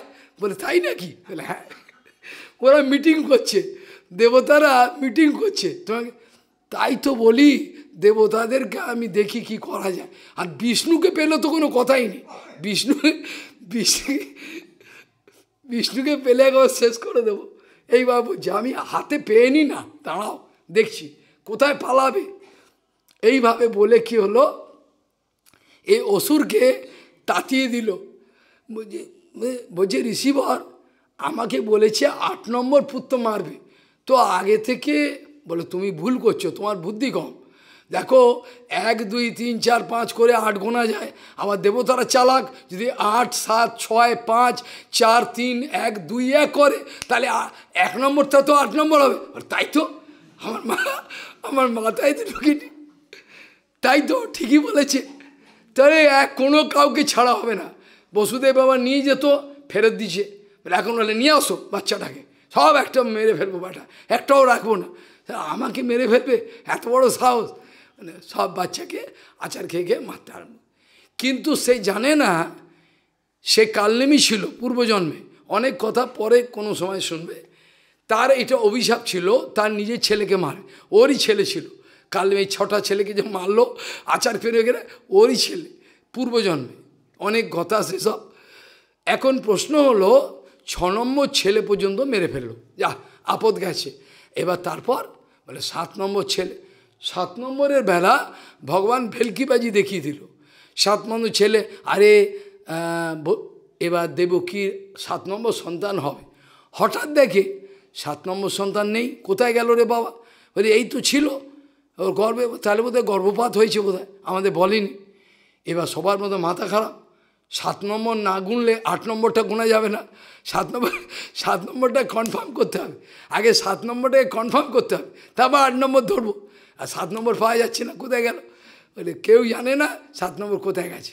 ভগবান আদেশ করেছেন যোগমায়াকে এই 7 নম্বর যে ছেলেটা যে অনন্ত বাসুদেব কলানন্ত যেটা বলেছেন, ওকে নিয়ে গিয়ে এই গর্ভটাকে রোহিণীর গর্ভ দিয়ে দাও।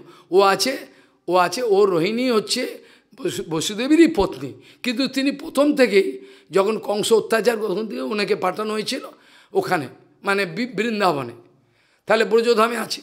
এখন সেখানে এবার কি করলো, সেই গর্ভটাকে এবার স্থানান্তরী যোগমায়ার বলেতে, যোগমায়া সবই পারেন, গর্ভটাকে নিয়ে গিয়ে এবার ওর গর্ভতে দিয়ে দিল, ব্যাস হয়ে গেল। তাহলে এখানে থাকলো কিছুদিন, গর্ভ বলে ওরা জানতেই পারছে না বলে ফেলে দিয়েছে বোধহয়, গর্ভপাত হয়েছে বলে। কংস এবার কনফিউশনে পড়ে গেছে, কংস বলছে আরে কী করা যায় এবার, এত বোঝা যাচ্ছে না কী ব্যাপার। তারপরে বলে যে বুঝতে পারছেন, গুনতে পারছে না তো, 7 নম্বর তো কোনো হদিস নেই, কোথায় গেল কে জানে, কর্পূরের মতো উড়ে গেছে। এবার কৃষ্ণ এবার আবির্ভাব হবেন, অনেক কথা অল্প কথার মতো বলা। কৃষ্ণ এবার আবির্ভাব হবেন বলে এবার বসুদেব দেখছেন হঠাৎ একটা জ্যোতি, তীব্র জ্যোতি, আনন্দময় জ্যোতি এসে বসুদেবের হৃদয় এসে ঢুকে গেল। আবার তাই এই ভিতর থেকে সেই জ্যোতি চলে গেল দেবকীর গর্ভে। এবার হৃদয় লোকে মনে করে বোধহয় মানুষের যেমন জন্ম হয় সেরকম জন্ম হয় না, গৌরাঙ্গ মহাপ্রভু সেরম জন্ম হয়নি, বামনদেবের এরম জন্ম হয়নি, কৃষ্ণের রামের এরম জন্ম হয়নি। ওরা এইটাই ভুল বোঝে, বলে এইরকম বলে, এটা তো হয় না, এভাবে কি করে হবে, তো ভগবান তো। যাই হোক, ওদের এই তম গুণেতে জন্ম হয় না। এখন প্রশ্ন হলো, কৃষ্ণ এবার গর্ভেতে লীলা করলেন, এবার এবার কংস নজর রেখেছে। কংস তার কারাগারের রক্ষীদের বলে রয়েছে, দেখ বাবা, যখনই কোনো সন্তান, ছেলে মেয়ে কোনো কথা নেই, সঙ্গে সঙ্গে আমি খবর দিবি, এই সন্তান জন্মালেই আমার খবর দিবি, কোনো রকমভাবে যেন কিছু না হয়। আর আমি আর কোনো রকম রিস্ক নিতে চাই না, বলা যায় না কোনটা কি, ওরা চালাক দেবো তারা। এবার কি হলো, কংস এবার আরামে ঘুমোচ্ছে, আর ওই যখন থেকে শুনেছে এর 8ম গর্ভ মারবে তোকে, তখন থেকে ঘুম চলে গেছে, ঘুম আর হয় না, খালি চিন্তা হয়। চান করতে গেলে, খেতে গেলে, ঘুমোতে গেলে টেনশন, একটা চাপা টেনশন, নিজের উপর ভরসা রাখে, নিজে মনে করে আমি খুব বলশালী, তার হলো একটা ভরসা, তার হলো ভয়। যেমন হিরণ্যকশিপু এত বীর, তা যে এই বাচ্চাটা বাঁচছে কী করে, কে ওকে বাঁচালো, এত আমি আগুনে পোড়ালাম, শুল দিয়ে মারলাম, কিছু হলো না। হিরণ্যকশিপু ঘাবড়ে যাচ্ছে, টেনশন হচ্ছে। তখন অসুরগুলো বলছে, রাজন আপনি একটা বাচ্চা, এই যা হয়েছে এই ব্যাপারে চিন্তা করবেন আপনি, ত্রিভুবন আপনার বশেতে রয়েছে, কি আপনি চিন্তা করছেন, এসব ছাড়ুন, যারা হুঙ্কারে সমস্ত জগৎ কেঁপে ওঠে। ও তাই তো বটে, কিন্তু একটা চিন্তা হচ্ছে, বাচ্চাটা বাঁচছে কী করে, কে বাঁচাচ্ছে, আগুনে পুড়ছে না, শুল মারলে মারছে না, পাতা থেকে ফেলে দিচ্ছি, তারপরে আগুন দিয়ে তো বিষ দিচ্ছি, কিছুতে মরছে, তা এই একটা চিন্তার ব্যাপার বটে, ভেতরে ভেতরে টেনশান। সেরকম কংসেরও টেনশন, ভেতরে টেনশন আর যাচ্ছে না কিছু, যতক্ষণে একটা সমাধান না হচ্ছে টেনশন যাচ্ছে না, কি করে। তারপর কি হলো, এবার বলা রয়েছে, যখন 8ম গর্ভ যখন আবির্ভাব হলো দেবকীর, তখন ভগবান তাকে আদেশ করেছিলেন যে আমাকে জেলখানা থেকে নিয়ে চলে যাও, আমাকে নন্দ গোকুলে রেখে এসো। এবার লোকের প্রশ্ন হবে, মহারাজ বললেই হলো, জেলখানা আটকানো প্রহরী রয়েছে, কি করে নিয়ে গেল, এসব বাজে কথা বলবে তো। মানুষ এতটাই মেটেরিয়ালিস্টিক, তা তাদের কোনো কথাটাই বিশ্বাস। আমি তোমাদের কৃষ্ণের কাছে যেতে হবে না, কৃষ্ণের কাছে যাওয়ার যোগ্যতা হয়তো হয়নি। আমি যদি একটা উদাহরণ দিই, অবাক হয়ে, ব্রিটিশ টাইমে, আজকে 250-300 বছর আগে ব্রিটিশ টাইমে বারাণসীতে তৈলঙ্গ স্বামী নাম শুনেছেন, তিনি মহাদেবের জ্যান্ত মহাদেব লোকে বলতো, এই ভুঁড়ি আর সমাধি ভজন করতেন। সেই তৈলঙ্গ স্বামীকে অনেকেই জানে হয়তো, আবার অনেকেই জানে না। তাকে ব্রিটিশ পুলিশ ধরে জেলখানায় ঢুকিয়ে দিয়েছে। হ্যাঁ বেটা, বাবা নিশ্চয়ই ধান্দা আছে কিছু, এরকম ল্যাংটু ফ্যাংটু, বেটা ঢুকিয়ে দে, জেলখানায় ঢুকিয়ে দিয়েছে। ব্রিটিশ পুলিশ ধরে জেলখানায় ঢুকিয়ে দিয়েছে। জেলখানায় ঢুকিয়ে দেওয়ার পর ও তো খায়ও না, দাও না, ওর মতো থাকে।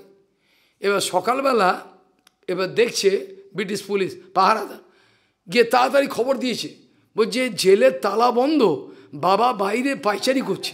বলে কি, জেলের তালা বন্ধ, জেল কেউ কিছু করেনি, উনি বাইরে কোনো পালিয়ে যাচ্ছে না, এরম পেছনে হাত দিয়ে পায়চারি করছে। জেলের জেলের জেলের যে সুপারিনটেন্ডেন্ট শুনতে বলে কি, হ্যাঁ খুলেছি, আমি খুলিনি, এমনি কি করে বাইরে এলো কে জানে, বলে বাইরে পায়চারি করছে। তাহলে কৃষ্ণ সম্বন্ধে তোমার যদি সন্দেহ থাকে, তাহলে তৈলঙ্গ স্বামী তো এটা প্র্যাকটিক্যাল ইতিহাস পড়ো, বিশ্বাস না থাকে, এতটাই অবিশ্বাসী মানুষ। তাহলে ভগবানের ইচ্ছায় জেলখানা খুলে গেল, প্রহরীরা এই এয়ার ইন্ডিয়ার যে গোপলা একটা আছে না, এয়ার ইন্ডিয়া ঘুমোচ্ছে, দেখেছো, যারা প্লেনের টিকিট কেটেছে তারা জানে, একটা এয়ার ইন্ডিয়ার দুটো ঘুমন্ত পুলিশ এটা পাহাড় আছে এরকম করে ডান্ডাটাকে ধরে, ওরকম ওরা ঘুমিয়ে পড়েছে। আর বসুদেব তার যে চেন ছিল, মানে শিকলে বাঁধা বাঁধা খুলে গেল, তালা সব খুলে যেতে তিনি বাইরে চলে গেলেন, বাচ্চাটাকে কোলে নিয়ে যমুনা পাড়ে দিকে বিপদ, যমুনা এত ঢেউ, এই বাচ্চাটাকে নিয়ে যাবো কোথায়, সর্বনাশ, কী করে পার হবো, এতে কোনো ব্রিজও নেই, নৌকাও নেই, কিছু নেই। পরে দেখে একটা শিয়াল পার হয়ে যাচ্ছে জল, বলে শিয়াল পার হচ্ছে মানে জল তাহলে বেশি নেই, অল্প, তাহলে যাই দেখি, বাচ্চাটাকে কোলে নিয়ে। এদিকে বসুদেবজির কোনো ধারণাই নেই, তার পেছনে অনন্তদেব এরকমভাবে ফাঁকা ধরেছে, যেন বৃষ্টি আমার প্রভুর গায়ে না পড়ে। এবার এরমভাবে পাহারা দিয়ে যাচ্ছেন, বসুদেব তার পেছনে দেখাচ্ছে। এবার যমুনার ওপর দিয়ে চলে গেলেন, গিয়ে ওপারে গিয়ে যে গোকুলে পূর্বে আমাকে থাকতে হয়েছিল ভগবানের ইচ্ছায়, গোকুল মহাবনের, সেখানে সেই গোকুলে এবার গেল, সেই জায়গা এখনও আছে। সেখানে গিয়ে কী হলো, সুতিকা গৃহ, আগেদের রানীমাদের সবার সুতিকা গৃহ থাকতো, ওর ছোঁয়াছুঁই হবে না, আলাদা। সেখানে গিয়ে এবার বসুদেব গিয়ে দেখে সেখানে আগে থেকেই একটা কন্যা ওখানে রয়েছে। বলে কি ব্যাপার, কন্যাটা রয়েছে, এটা কন্যাকে বলে দিয়েছেন, একটা কন্যা দেখবে, সেই কন্যাটাকে নিয়ে চলে আসবে আর বাচ্চাটাকে ওখানে রেখে দেবে, ছেলেটাকে রেখে দেবে। এবার বসুদেবের যোগমায়া চোখ আচ্ছাদন করেছেন, বসুদেব বুঝতে পারছে না যে বাচ্চাটাকে যখন রাখলো তখন যে ওখানে আর একটা বাচ্চা ছিল, সেটা হচ্ছে কৃষ্ণ, যেটা জীব গোস্বামীপাদেরে লিখেছেন। বিভিন্ন জায়গায় প্রমাণ আছে যে একই সঙ্গে বসুদেবের কারাগার, কংসের কারাগারে জন্মগ্রহণ হয়েছিল, একই সময় রাত 12টায়, ওইখানেই জন্মগ্রহণ হয়েছে যশোদা মায়ের, কেউ জানে না। এই যে বসুদেব কৃষ্ণ যখন ওখানে নিয়ে যাওয়া হলো, বাচ্চাটাকে যখন রেখেছেন, তখন আগের যে বাচ্চাটা ছিল অর্থাৎ কৃষ্ণ আর নন্দবাবার ছেলে ওর সঙ্গে মিশে গেল। এটা যোগমায়া আচ্ছাদন করেছেন, খালি মেয়েটাকে দেখতে পেরেছে, আসলে যমজ হয়েছিল, একটা কন্যা একটা ছেলে, কিন্তু ছেলেটাকে দেখতে পাবে না, যোগমায়া আবৃত করেছে। মেয়েটাকে দিকে কোলে নিয়ে নিল, ছেলেটাকে রেখে দিল, যেরম আদেশ করেছেন। এবার ওই ছেলেটা যে বসুদেব কৃষ্ণ, এবার নন্দ বাবার যে কৃষ্ণ এর সঙ্গে মিলে গেল, নন্দনন্দন কৃষ্ণ। এবার কেউ জানতে পারলো না, এই বিচার সন্দর্ভতে আছে, সবাই জানে না। এবার ওই মেয়েটাকে, কন্যাটাকে নিয়ে ফেরত এলো, ফেরত যেরমভাবে যমুনা পার হয়ে গেছে সেরমভাবে ফেরত এলো। ফেরত এসে কী হলো, জেলখানার মধ্যে এবার ঢুকলো, জেলখানায় ঢুকবার সঙ্গে সঙ্গে জেলখানা আগের মতো আটকে গেল, পায়ে শেকল আটকে গেল, খালি বাচ্চাটা ওয়াঁ ওয়াঁ করে কাঁদতে আরম্ভ করলো। যখনই বাচ্চার কান্না পেল, প্রহরীরা উঠে পড়ল, উঠে একবার দৌড়ে গেছে রাজনকে খবর দিতে, রাজন বাচ্চা সন্তান জন্মেছে। কংস একবারে চুল ফুল এলো ফেলো, বিছনা থেকে লাফিয়ে একেবারে কোথায় আছে দেখা, আমাকে ছুটতে ছুটতে এসছে। কংসের কারাগারটা এখন আছে, ওখানে মার্কেট হয়ে গেছে, ওপরে আমরা গেছিলাম, কংসের কারাগার। তারপর কংসকে যেখানে চুলের মুঠি ধরেছিল সেসব জায়গা সব এখন নিশ্চিহ্ন হয়ে যাচ্ছে। মানে ব্রজমণ্ডলের মধ্যে 5,008টা কুণ্ড ছিল, 5,008টা, সব কলির প্রভাবে তোরা থাক আমি চলি। এখন 508টাও পাওয়া যায় না, 5,008টা কুণ্ড সব নিশ্চিহ্ন, কেউ আর থাকছেন না। ভাই এরা খাক দাক মরুক। তাহলে আমি আজকে এখানে শেষ করব। কারণ উপায় নেই। সেখানে যখন কংস খবর পেল, ছুটে এলো, কন্যাটাকে বোনের হাত থেকে ছিঁড়ে নিল। বোন বলছে, এটা তো কন্যা, এটা তো তোমার আমি কোনো কথা জানতে চাই না, দিয়ে দে। বলে টেনে নিল, নিয়ে এবার অল্প কথায় বলি আছাড় মারল। আছাড় মারার সঙ্গে সঙ্গে সেই কন্যা আকাশে চলে গেল, অষ্টভুজা রূপ ধারণ করে। এবার তাকে বলছে, আরে মূর্খ, তুই আমাকে কি মারবি? যে তোকে মারবে সে অলরেডি এসে গেছে, তখন চিন্তা নেই। এই বলে তাই কালকে এ সম্বন্ধে আলোচনা করব। আজ এখানেই বিশ্রাম দেওয়া প্রয়োজন মনে করি। কৃষ্ণ তদীয় পদ পঙ্কজ পঞ্জরান্ত অদ্বৈভমে বিশত মনস রাজহংস প্রাণ প্রয়াণ সময়ে কফবাত পিত্বৈ কণ্ঠাবরোধনম বিদো ভজনম কুতোস্তে, ভজনম কুতোস্তে। বাঞ্ছাকল্পতরুষ।